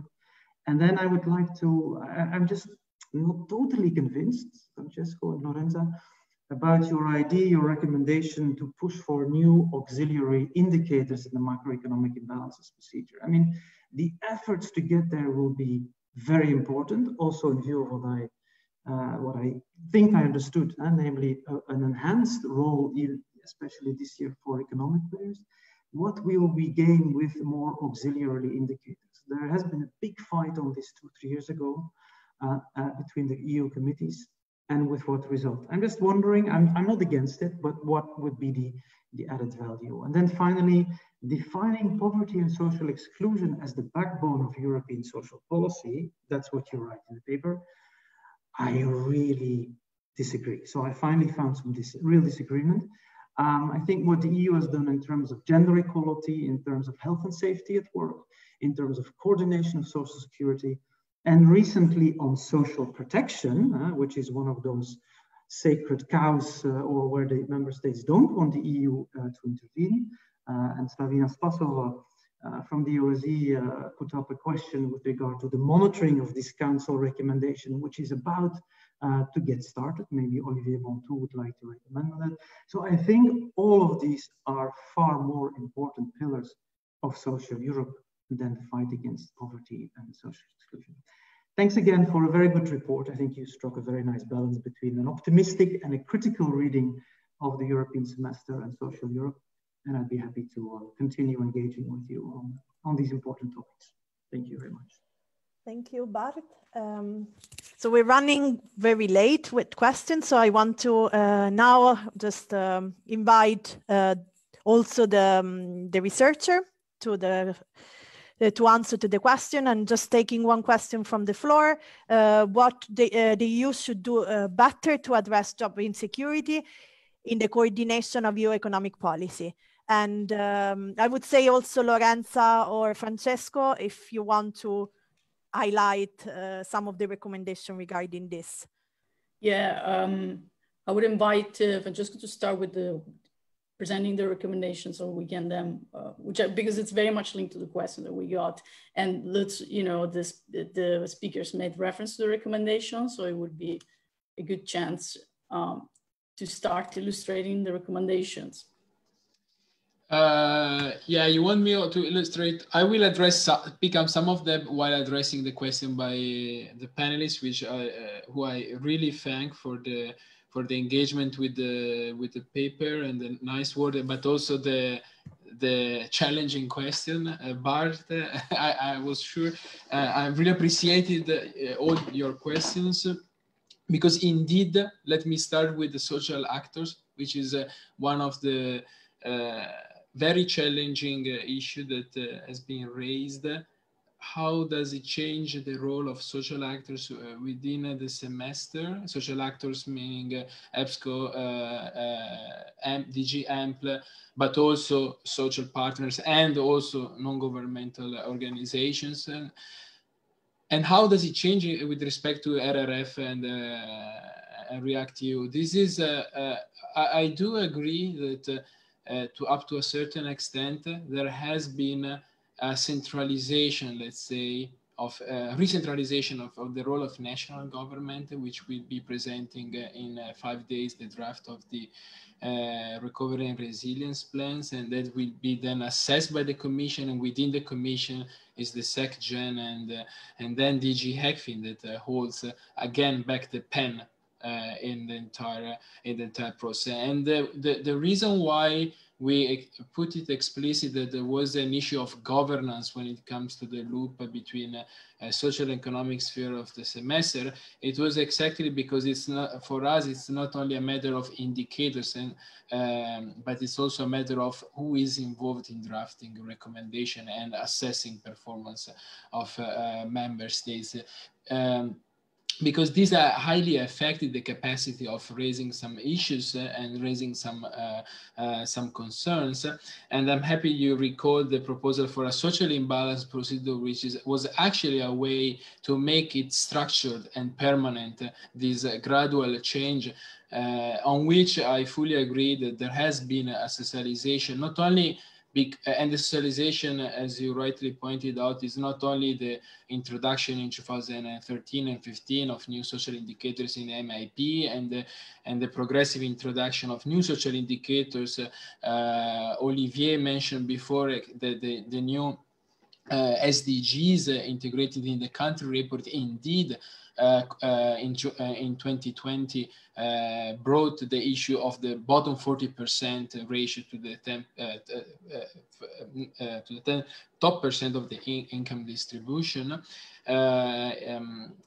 It's not, I was saying it's not an issue just of indicators, the socialization of the semester, but it's an issue of the actors. And that's why one of our recommendation when it comes to the how to make the relationship between the economic and the overall fiscal framework and the social dimension of the semester more attentive and inequality proof, we added as a recommendation. The first one was on involvement of social actors, then indicators. Why we decided to still put the issue indicator?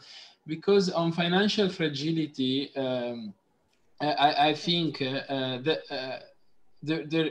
let's say there is a good point to be raised when when you assess imbalances, internal imbalances in the semester in terms of risks of spillover effect deriving from private indebtedness, but then you do not take into account of the actual fragility of households in the forthcoming future due to expected or already accumulated indebtedness and unexpected expenses, then actually you are missing a little bit the focus, no? Because you focus on the indebtedness nowadays, and then you do not foresee the indebtedness in the future. So thank you, Francesco. And this is just a recommendation on the macroeconomic. I leave to Lorenza the floor for the other ones. Yes, and also to answer to the question on job insecurity, if it's possible. And you have 1 minute, please. The question of job insecurity by Sylvia.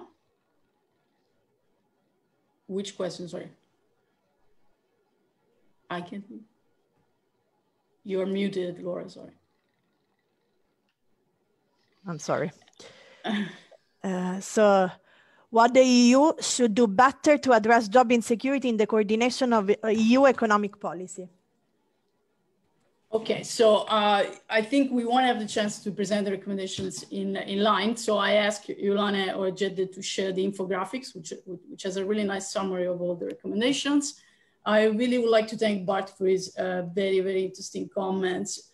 I wanted to jump in on one thing that was said, because I think Bart, so the understanding of how to address inequality in the semester between Bart and I is a bit different, I think, and in this report, in that Bart believes, and I think it's a really important point, that more social actors should be involved in order to make the European semester more social.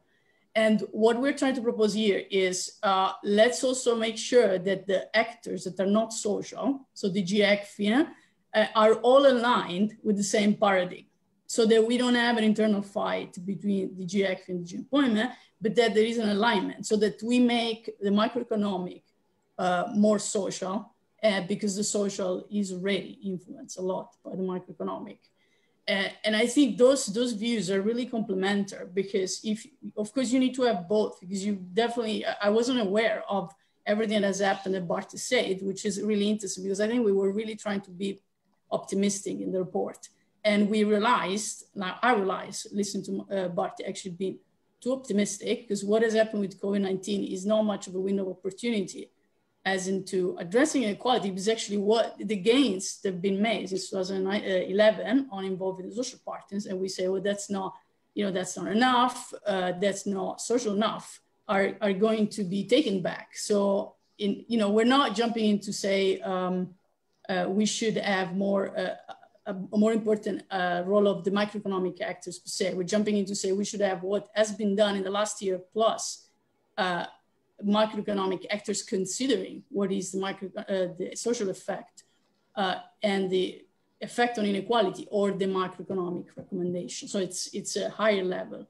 But I very much welcome that. And in terms of what can be done on job insecurity, job insecurity, so a lot of our work, as you will see from the infographic, is on indicators, because the European Pillar of Social Rights opened up a window of opportunity for changing the debate. As when it comes to recommendation, it wasn't actually applied in a systematic way. And I think Francesco and I idea is, in order to apply those ideas into policymaking, country-specific recommendations, you need to put them into indicators. So the big recommendation we have is that to include indicators of job quality that are being developed, because and to overcome the view of the opposition between insiders and outsiders.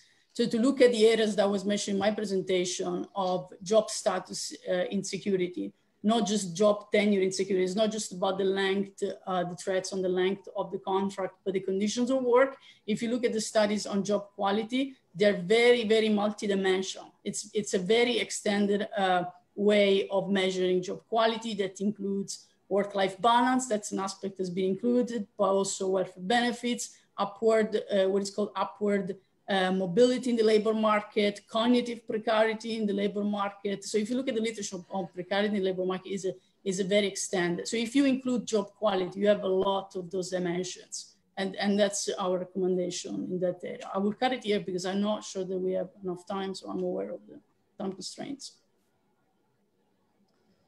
Yes, Anton, if you want to jump in and answer to the question, or I can take another question from the floor.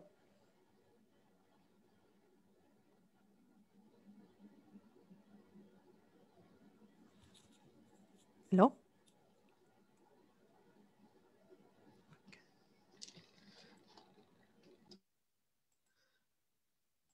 Can you hear me?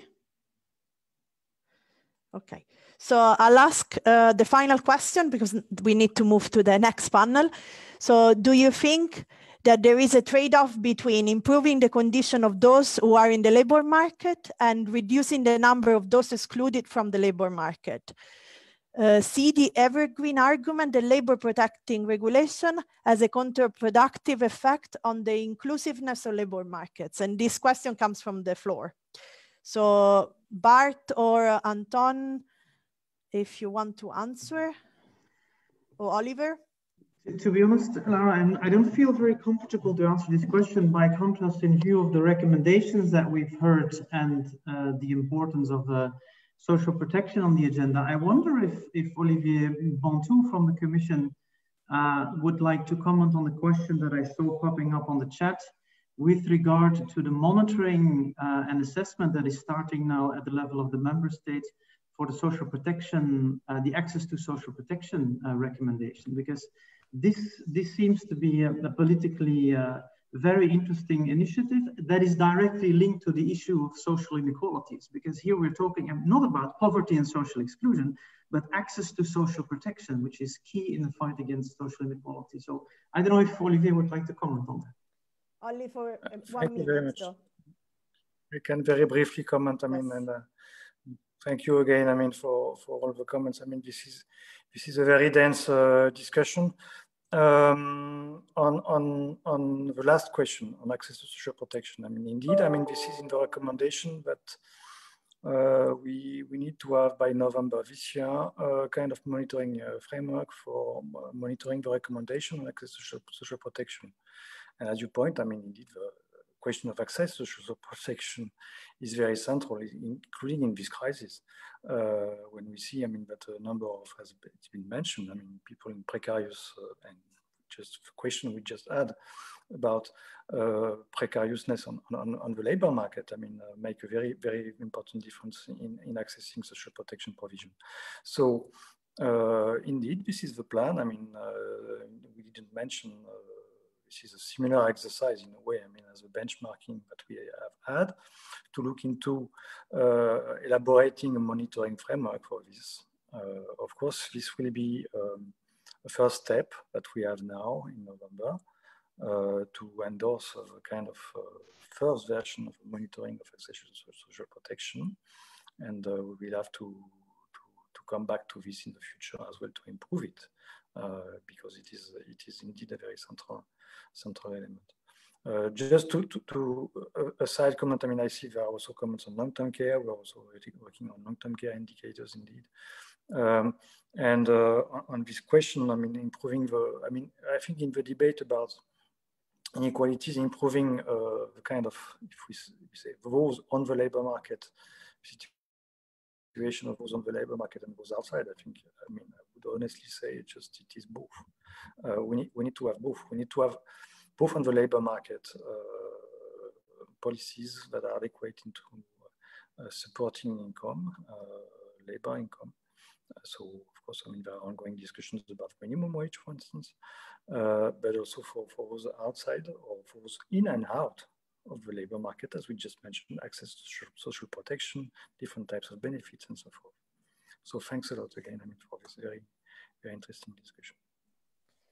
So thank you to all the panelists and the researcher. I need to, unfortunately, close the time for the questions, but you'll have time to ask more questions in the next panel. Laszlo, the floor is yours. Thank you. If the floor is mine, I would like to introduce the second panel. And with the second panel, we would need to shift a little bit of the focus of this discussion. From the Brussels perspective, we would need to move towards a national perspective. And from analyzing the recent experience, we would also need to equally pay attention to the future. Since today we are speaking about reforming the European semester, I would say reforming the European semester again, because to some extent, when the Juncker Commission came in 2014, they already introduced, mainly through simplifications, a reform of the European semester. But now there is another, not only opportunity, but in a way a necessity, because the whole budgetary framework is also changing, and the economic perspective, because of the coronavirus-driven recession, is completely different than either in 2010 or in 2014. The members of this panel will be Miguel Costa Matos, who is a member of the Portuguese Parliament and president of the Socialist Youth in the Lisbon area, and an economist by training. Markus Seppelin, who is a Finnish ministerial counselor for social affairs. And last but not least, Julie Rosenkilde, who is a director of Nyt Europa from Denmark. You probably didn't guess from my pronunciation, but she is also going to join the panel. I wonder if we are all here now. Yes, I think so. And let me just ask a brief question from everybody before taking the floor. The national experience, I think, is very important because it's probably very diverse. In different countries, probably there was a different perception and response and satisfaction or dissatisfaction with the European economic governance in general, but more specifically with the European semester. and especially one part of the semester, which is the so-called country-specific recommendations. And diversity, of course, is linked to the fact that the country-specific recommendations have been country-specific, i.e. probably very different in Denmark than in Portugal, very different in Finland than in Italy. So there is certainly room for a diversity of views to be brought together, but I would appreciate if your assessment is also coupled with suggestions, expectations about the future form and shape and size of the semester regarding what is the type of interventionism from the European institutions which would be seen as desirable or positive or progressive within your respective member states. So in a nutshell, this is the list of questions I would like to give to everybody, and ask first of all Miguel to share his views in, let's say, 4 or 5 or 6 minutes, and then we would allow equal time to everybody before a Q&A. Miguel, the floor is yours. Thank you so much, Laszlo, and thank you to David and to everyone who put together this wonderful event. It's a real privilege to be able to be a part of this event. And congratulations as well to the authors of this amazing study. I mean, when we're talking about the European semester, for sure, the country-specific recommendations have been a major issue in political debate, in implementing reforms in Portugal. And while we say that there has been a socialization of the European semester, for sure that there have been social issues or issues with social impact that have been discussed and recommended through the CSRs for many years, and with big impact. I recall in the beginning of the Costa government, so 4 years ago, 4 or 5 years ago, the European Commission was rather forcefully saying that Portugal should not be increasing the minimum wage, which at a time where people were needed to recover their wages, to recover their incomes in order to consume, in order to get out of the crisis that was imposed by austerity, increasing the minimum wage was a key policy in order to drive up demand and to get us out of the crisis. And so it's important to say that, yes, there has always been a social dimension, just not with a social concern. A social dimension, but without a social concern. And this was something which Commissioner Schmit said very well, I believe, in his statements. I mean, this has obviously evolved since we had a European Pillar of Social Rights, and the introduction of the Joint Employment Report and the scoreboards has been very, very important there. And we have noticed not only a difference in the monetarization of indicators, but also a shift in terms of the discourse, the narrative that has been adopted towards social policy. I mean, recently we had European Commission recommends things about segmentation of the labor market, not in a flexibilization sense, but in the sense of reducing precarity. We have had the European Commission recommend better adequacy of social instruments. For example, in this aspect, it would be interesting to hear the Commission not only mention VAT gaps and gaps in sort of economic regulation and economic efficiency, but also in the efficiency of social policies. For example, a gap between social policies and their take-up by people. For example, here in Portugal, we have a welfare state, which is very much disconnected from people. When we had social tariff in electricity, only 70,000 families were taking up this policy. When we used databases to give automatic access to everyone who was eligible, this went from 70,000 to 700,000, a 10 times increase, because people were not adopting all the instruments that they had, that they were able to adopt. I think the points made about information are very useful. The points made about ownership of the policies are also very useful. Involving social partners in this discussion would be useful in order to improve sort of the connection to reality, but also in order to make sure that these policies are actually implemented.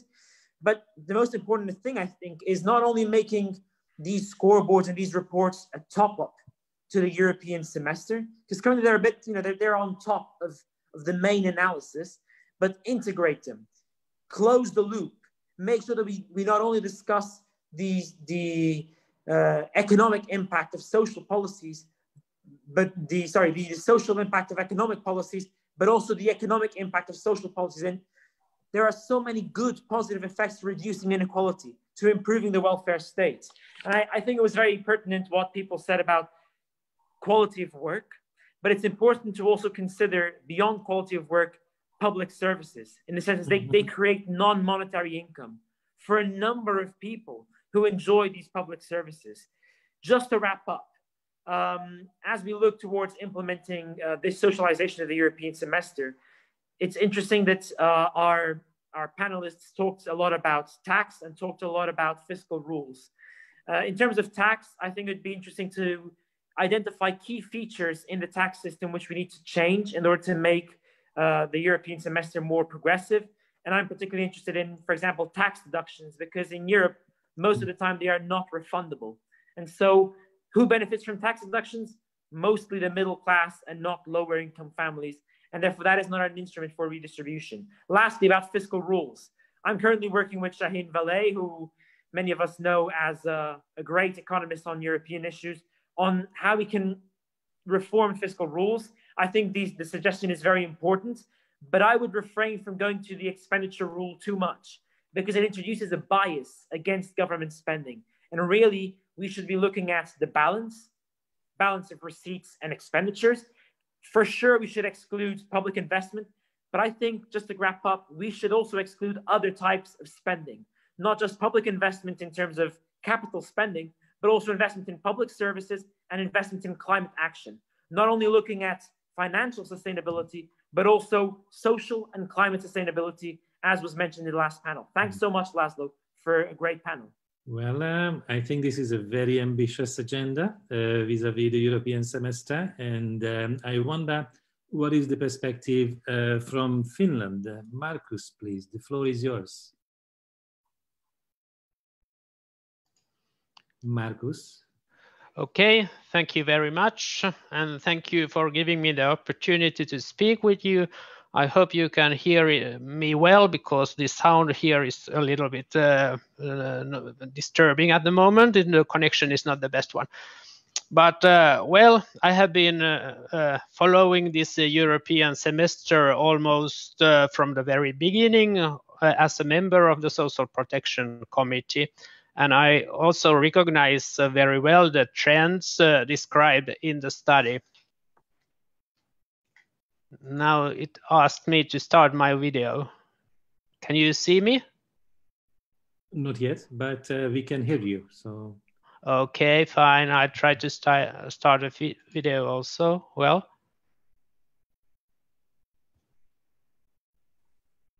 no. Well, I continue speaking. Actually, and my idea here today is to make that kind of a comparison between the EU discourse up to now, also linked to this semester process, and the traditional Finnish or Nordic welfare state discourse on social policy, because there are certain fundamental differences in these two approaches. And actually, the starting point of the discussion is the first difference I want to point out. So that do we focus on the bottom of the income distribution scale, so that we are talking about minimum levels, minimum standards? It's like the European narrative has very much focused on that. And in this kind of Nordic traditional welfare state narrative, we start from the middle of the scale, so that the average decent level is like something that we are striving for, and the minimum standard is the worst standard possible, and decent living standard is closer to the average, so that we start from the middle, from the average, and not from the bottom. That's one difference. And of course, if you are talking about inequality, it has to be looked in relation to something. If you talk about the poor, then you should also consider the rich, so that they are the two sides, two faces of the same coin. And that's something that we are not focusing. We are focusing only on the poor and the rich persons, or the rich affluent segments have been rather absent from the EU discourse. That's something that is not very much in line with the thinking that we are used to. The second point is like the social rights and their relationship to social obligations. Do we focus only on social rights that are universal? Sometimes in the EU discourse, we also refer to that kind of conditionality in some cases. For example, if we are talking about unemployment benefits, how they should be conditional on these activation policies and activation measures. But there should be that kind of balance between social rights that are universal and also social obligations that are also should be universal. And that's again this kind of Nordic thinking, that the traditional Nordic view is that social rights, they concern everybody, but also social obligations should be equally shared. And both should be discussed simultaneously to avoid that kind of clashes between different groups.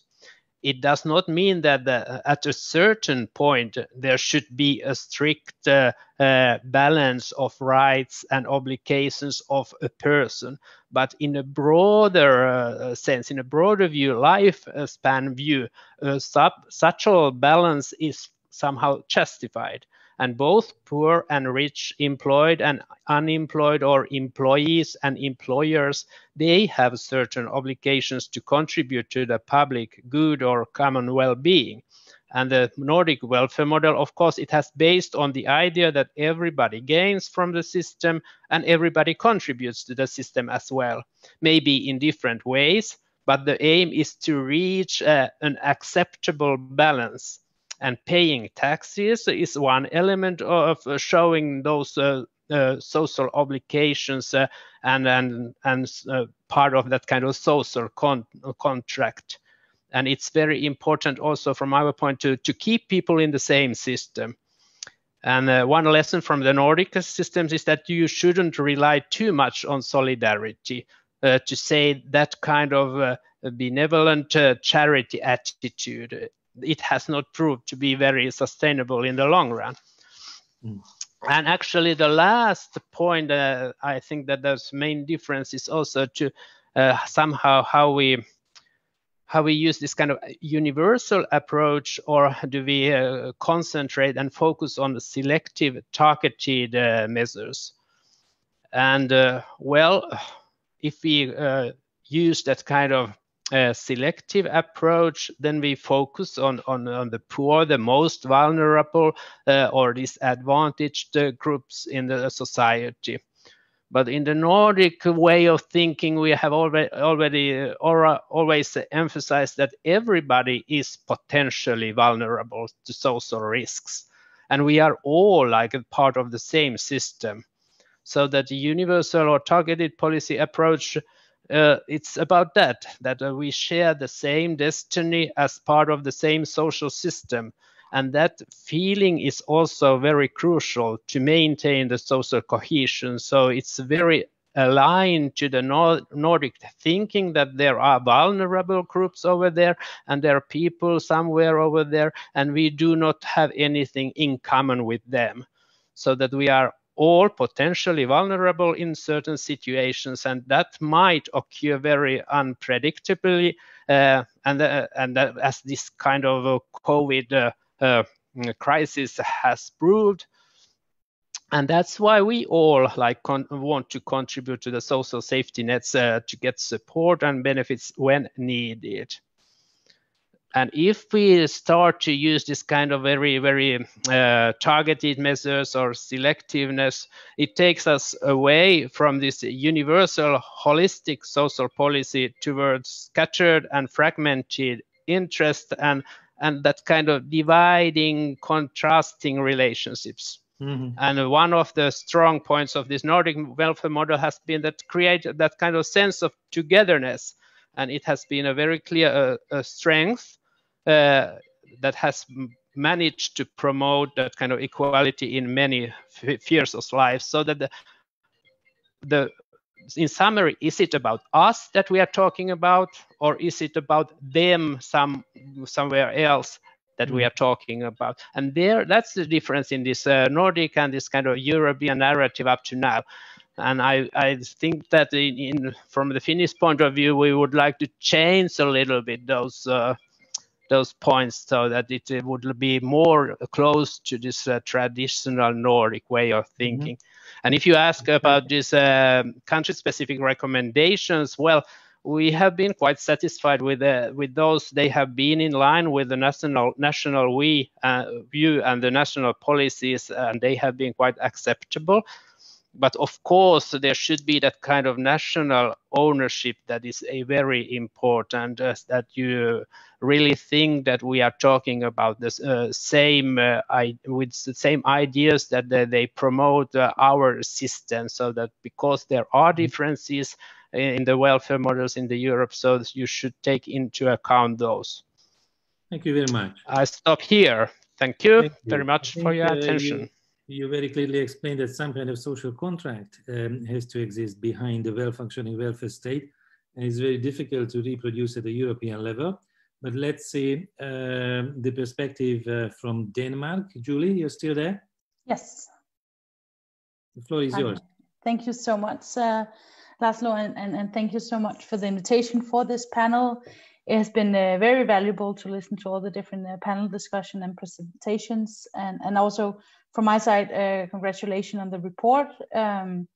It's very useful for me as representing an NGO, and I think it can be used to strengthen also the monitoring and reporting on inequalities via the semester process. In the last panel, I've of course heard what Bart said and his worrying about the semester. I will have my positive hat on, even though I'm representing a CSO. But let me start saying that I'm more new to the semester process than Marcus. I have been involved in the process on national level here in Denmark. The ministry have a stakeholder group called the Contact Committee, and have been following the 2020 strategy and the semester process. I've been involved for the last 2 years, but I'm actually quite a fan of the semester process, and I see many opportunities to reform this process both on national and European level, and that is what I will touch upon in my statement here. Because now we are in an end of a period as well. We need to come up with a new proposal for the semester, especially also because we have an end of the year 2020 strategy, which we haven't really touched much upon today, but I will though. I also feel that we are in between processes of the reform of the semester, because now we have the recovery plan, also part of the semester. And it gives us also maybe a bit more time to come up with concrete suggestions for the post-COVID European semester reform, to say. But I see now that I think we can also learn from the now kind of established recovery plan in the semester process, even though it has happened really, really fast. But there's something in the process we can learn from. As far as I understand, and it has also been touched upon a bit here, is that there has been civil society involvement on the European level in relation to the recovery plan, which is crucially important also for the semester process. The Commission have urged member states to involve different stakeholders in the making of the national recovery plans. And I really hope that this is being done across the EU in its member states. However, here in Denmark, I don't really know any stakeholders who have been involved, at least not civil society organization, which is of course not a good sign, but there's still some days until October 15, so I'm not all critical. Furthermore, in the current annual sustainable growth strategy and also in the recovery plan, there are some political guidelines which give guidance and criteria to member states on how to make the recovery plan, and they don't really live up to these criteria, there are consequences. You don't get funding, you don't get money. So this makes this process a bit more hard than soft, which is explained in the report as well. There are concrete criteria on reforms. There's on investments in the digital and green Europe. And this is interesting. I'm not going to talk about the in-depth discussion about the political targets in the recovery plan. I believe they can be more ambitious, but the framework and process around it is somehow positive and something I think we can learn from. But back to the semester process and how it has been for the last years.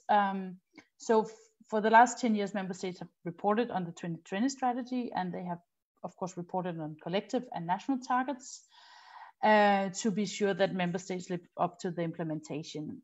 I have been looking at different national reform programs for this year, for 2020, and many member states, including Denmark, are still mainly reporting on the 2020 strategy. And this has been done every year, even though that there's on EU level, it seems that there are more, that the 2020 strategy have been away from the political leadership for some years. So there is a discrepancy on this, that member states report on the 2020 strategy and the Commission reports on something different. But so in Denmark, the last years have been reported on the 2020 strategy. And even though Denmark has come up with some of its own criteria on national targets, it hasn't, unfortunately, not really been taken seriously. The same with the CSR. And I see that in many other member states as well. When we look at the new social targets and indicators and the social scoreboard, it has not been introduced in the Danish National Reform Program. It has been introduced in the Commission country reports, but not in the reform program. So I think that's something we also need to work on when we talk about a reform of the semester process. However, this year, Denmark has included the SDGs within the National Reform Program, but only those who were in line with the 2020 strategy. No new targets, no new indicators were used in report. Not even all relevant SDG targets were used. At first, SDG target 10 on inequalities was not included. So I think that's something to work on. When we look at the reform of the semester process, I think it's important to have this overall strategy, which all member states can report on. And there needs to be some kind of political guidelines, just as seen in the 2020 strategy, because somehow member states need this. Now the SDGs has been included in the semester process, and therefore I suggest that the 2030 agenda is the obvious choice. And also because it's a strategy which is not owned by the Commission President in this term, which was the issue with the 2020 strategy. Juncker, he wanted to make somehow his own plans and not just use the 2020 strategy from Barroso. So we need some kind of overarching strategy like the 2030 agenda, which also will live after the end of the period of Ursula von der Leyen and maybe until 2030. And two more things which I think is important for the reform is that we can learn from the recovery plan, which I just said. We can learn about some of the commitments that's put up, that there would actually be consequences for member states if the political targets and indicators are not met. And maybe it becomes more hard than soft. I'm still not sure it's the best way, but at least we have to look into it. Secondly, it's all about stakeholder engagement. And stakeholder engagement is important, which Michael also said in the beginning, because it can help member states accountable for the commitments. So they actually live up to what they say, because political targets are easy to formulate, but it is following action which counts. Stakeholder engagement is crucial in the semester process. And that's why I'm happy that the Commission has showed political leadership in the recovery plan. And I hope at least that some of the mechanisms which we have in Denmark on stakeholder engagement in the semester process will still be there during the reform. And these participatory instruments are put in place, and I think that has to be a stronger instrument in the future. I know that I haven't really touched upon the indicators and the targets on inequalities. I'm quite aligned with the report, and maybe we'll discuss this further. But once again, thank you for the invitation, and I look forward to the debate. Thank you so much, Julie, especially for highlighting the link between the Europe 2020 strategy and the European semester, because that's exactly the origin of the semester, to be a kind of implementation arm of the Europe 2020 strategy, which unfortunately was, as you said, sidelined during the Juncker period, and then the semester was left without a kind of finalité or common long-term purpose or objective. Look, we only have about 10 minutes left. I suggest the following method. I read 3 questions that came from the audience, and in the previous order, you will have the opportunity to pick whichever you like best and respond to these questions. The 3 questions are the following. One about the youth, which of course suffered from the previous crisis in the forms of unemployment especially, but the COVID-19 crisis also is very harsh on the youth. Do you see a possibility for the European semester to help young people in various ways? The other one from Masha Smirnova asking about health and long-term care. Of course, this is very much relevant for the COVID context. Is there a way, for example, through incorporating an indicator to take into consideration health, long-term care, and informal care in the European semester? And the third question about the connection with the recovery plan and the recovery instruments that have been newly created. Could the semester be the tool to provide the orientation for investment, maybe through conditionality? But that would enhance the potential, the effectiveness of the semester, because a lot of independent analysis is actually suggesting that the semester has been largely ineffective, not really impacting on the economic and the social reality in the member states. Look, these are 3 diverse questions. These all came from the audience. Miguel, would you like to start? And I think we only have, let's say, 2 minutes per panelist to respond. So please be very concise. I will be very brief. In terms of the recovery plan, I mean, there's already some degree of alignment and with the European semester. I'm fearful of conditionality being used as a sort of troika instrument to force reforms. And so I'd be careful going there, though alignment is for sure necessary. In terms of health and long-term care, just to give the note that aging concerns in terms of care are included already into the calculation of the debt sustainability analysis, and this can be brought into the mainstream of the European semester. Lastly, most importantly, youth. The youth guarantee, in my opinion, was a clear failure across the European Union. It did not provide effective solutions and responses to the young generation during the 2014-2020 period.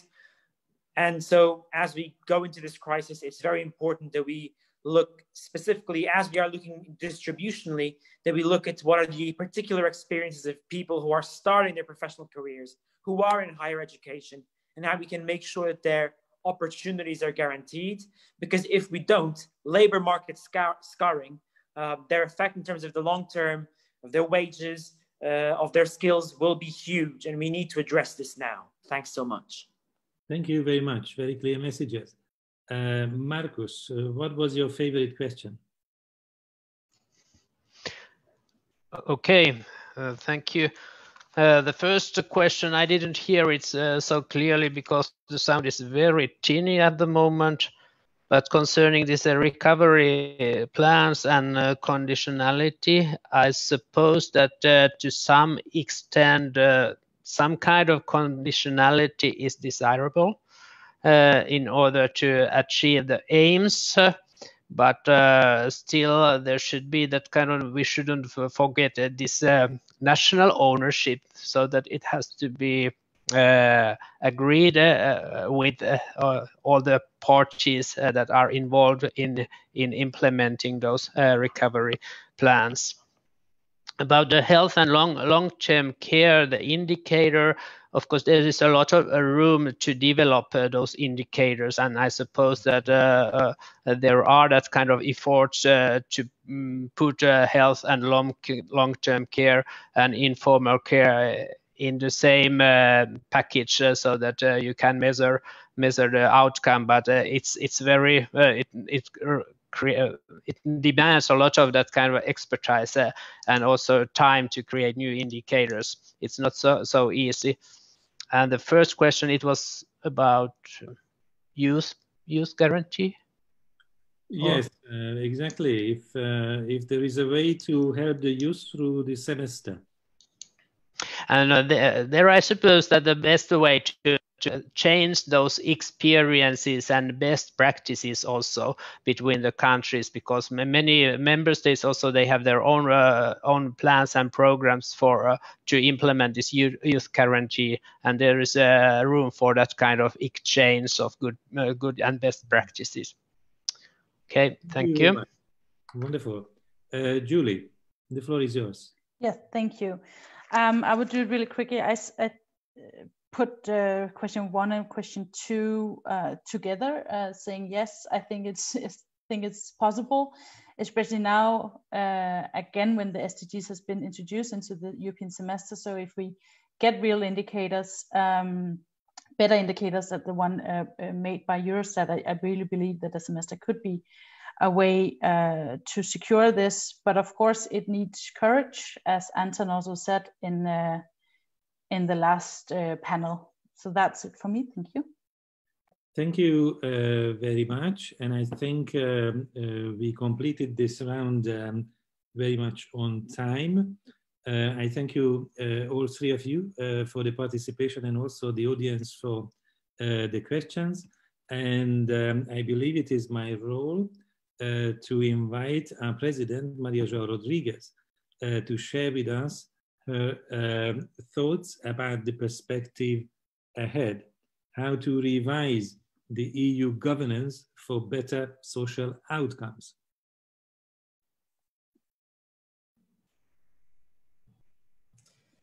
Very well. So the floor is yours, Maria. Yes. So the image and the sound is okay, no?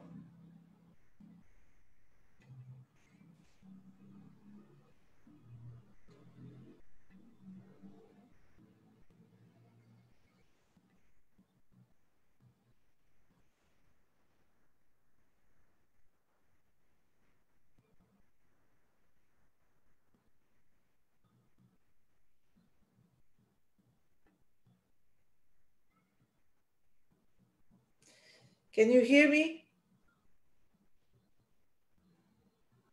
Yes. And the image, that's okay now. Very good. Thank you, Laszlo, and a pleasure to join you, all of you today.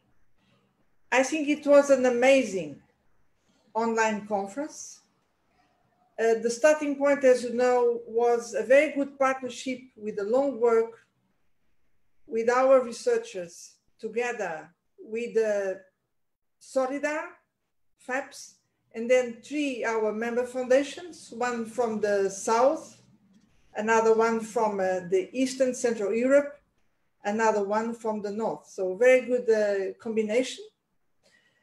And I think that we should be proud of coming up with relevant recommendations.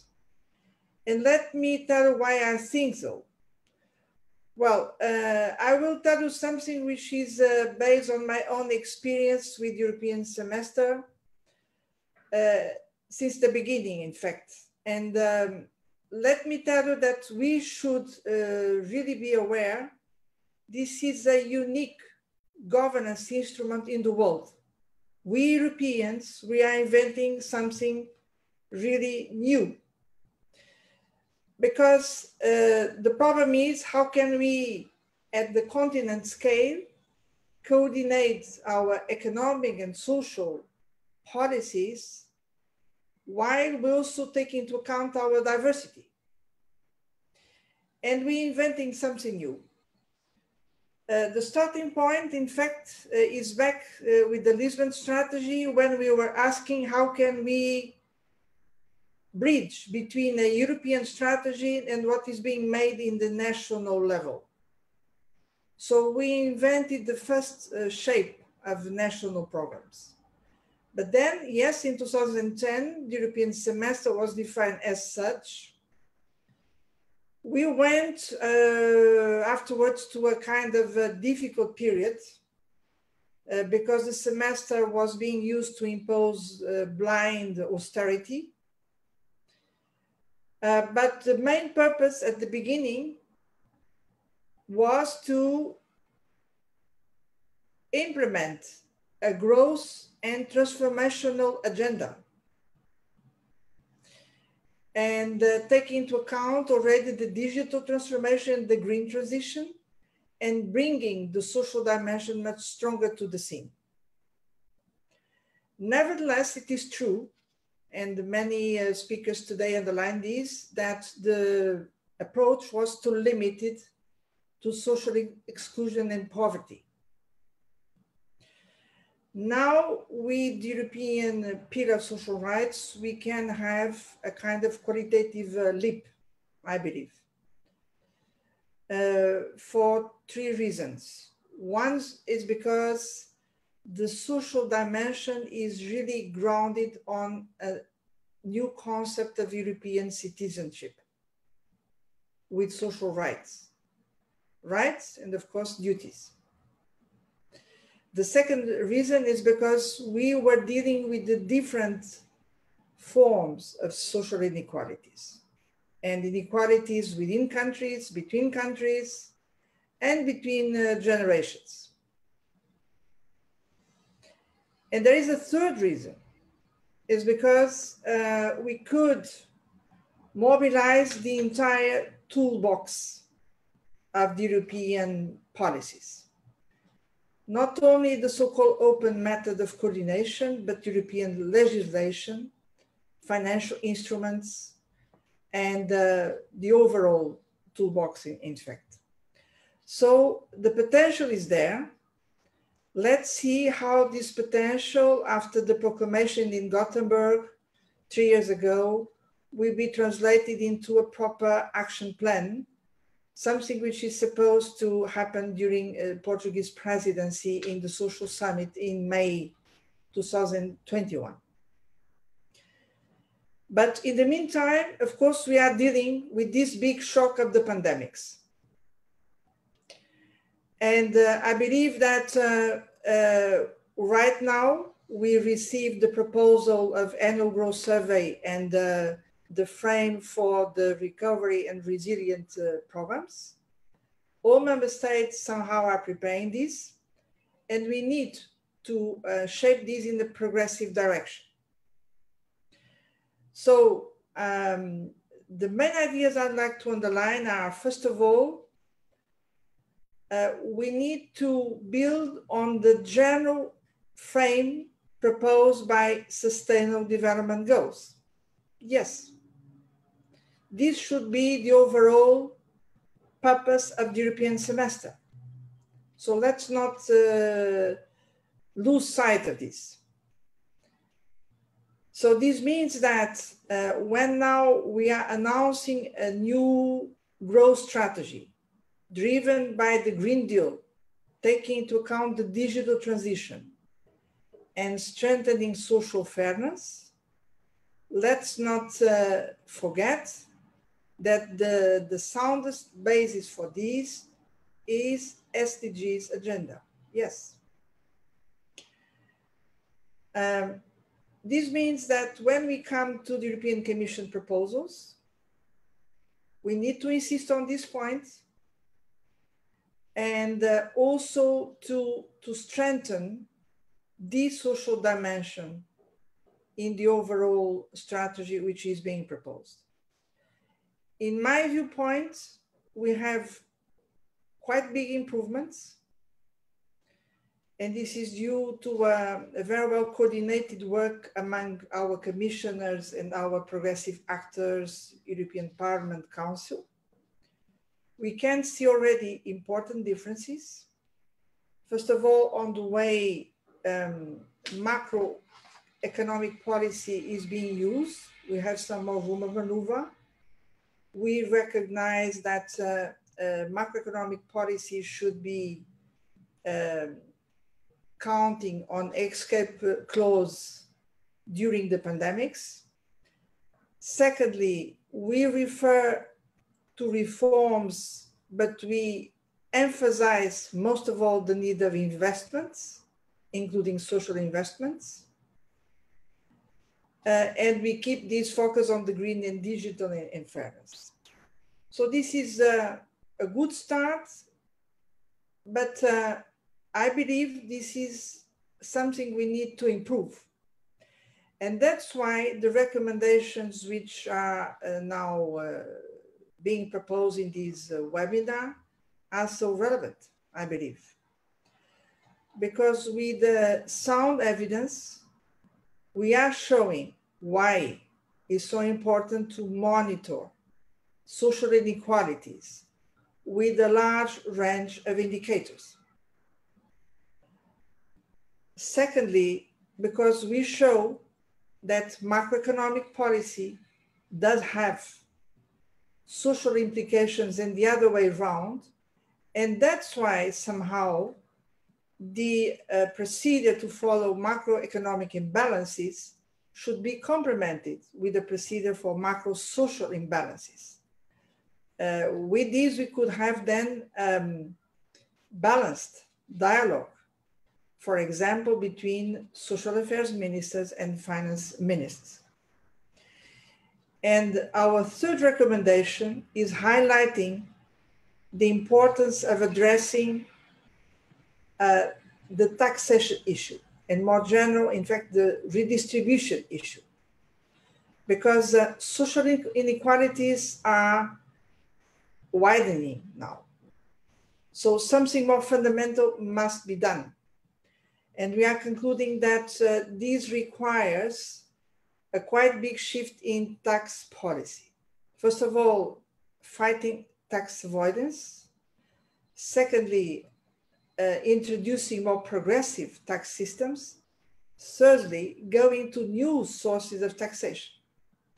And this is a major shift, but well founded, because we see that the sources of wealth creation, they are also changing a lot.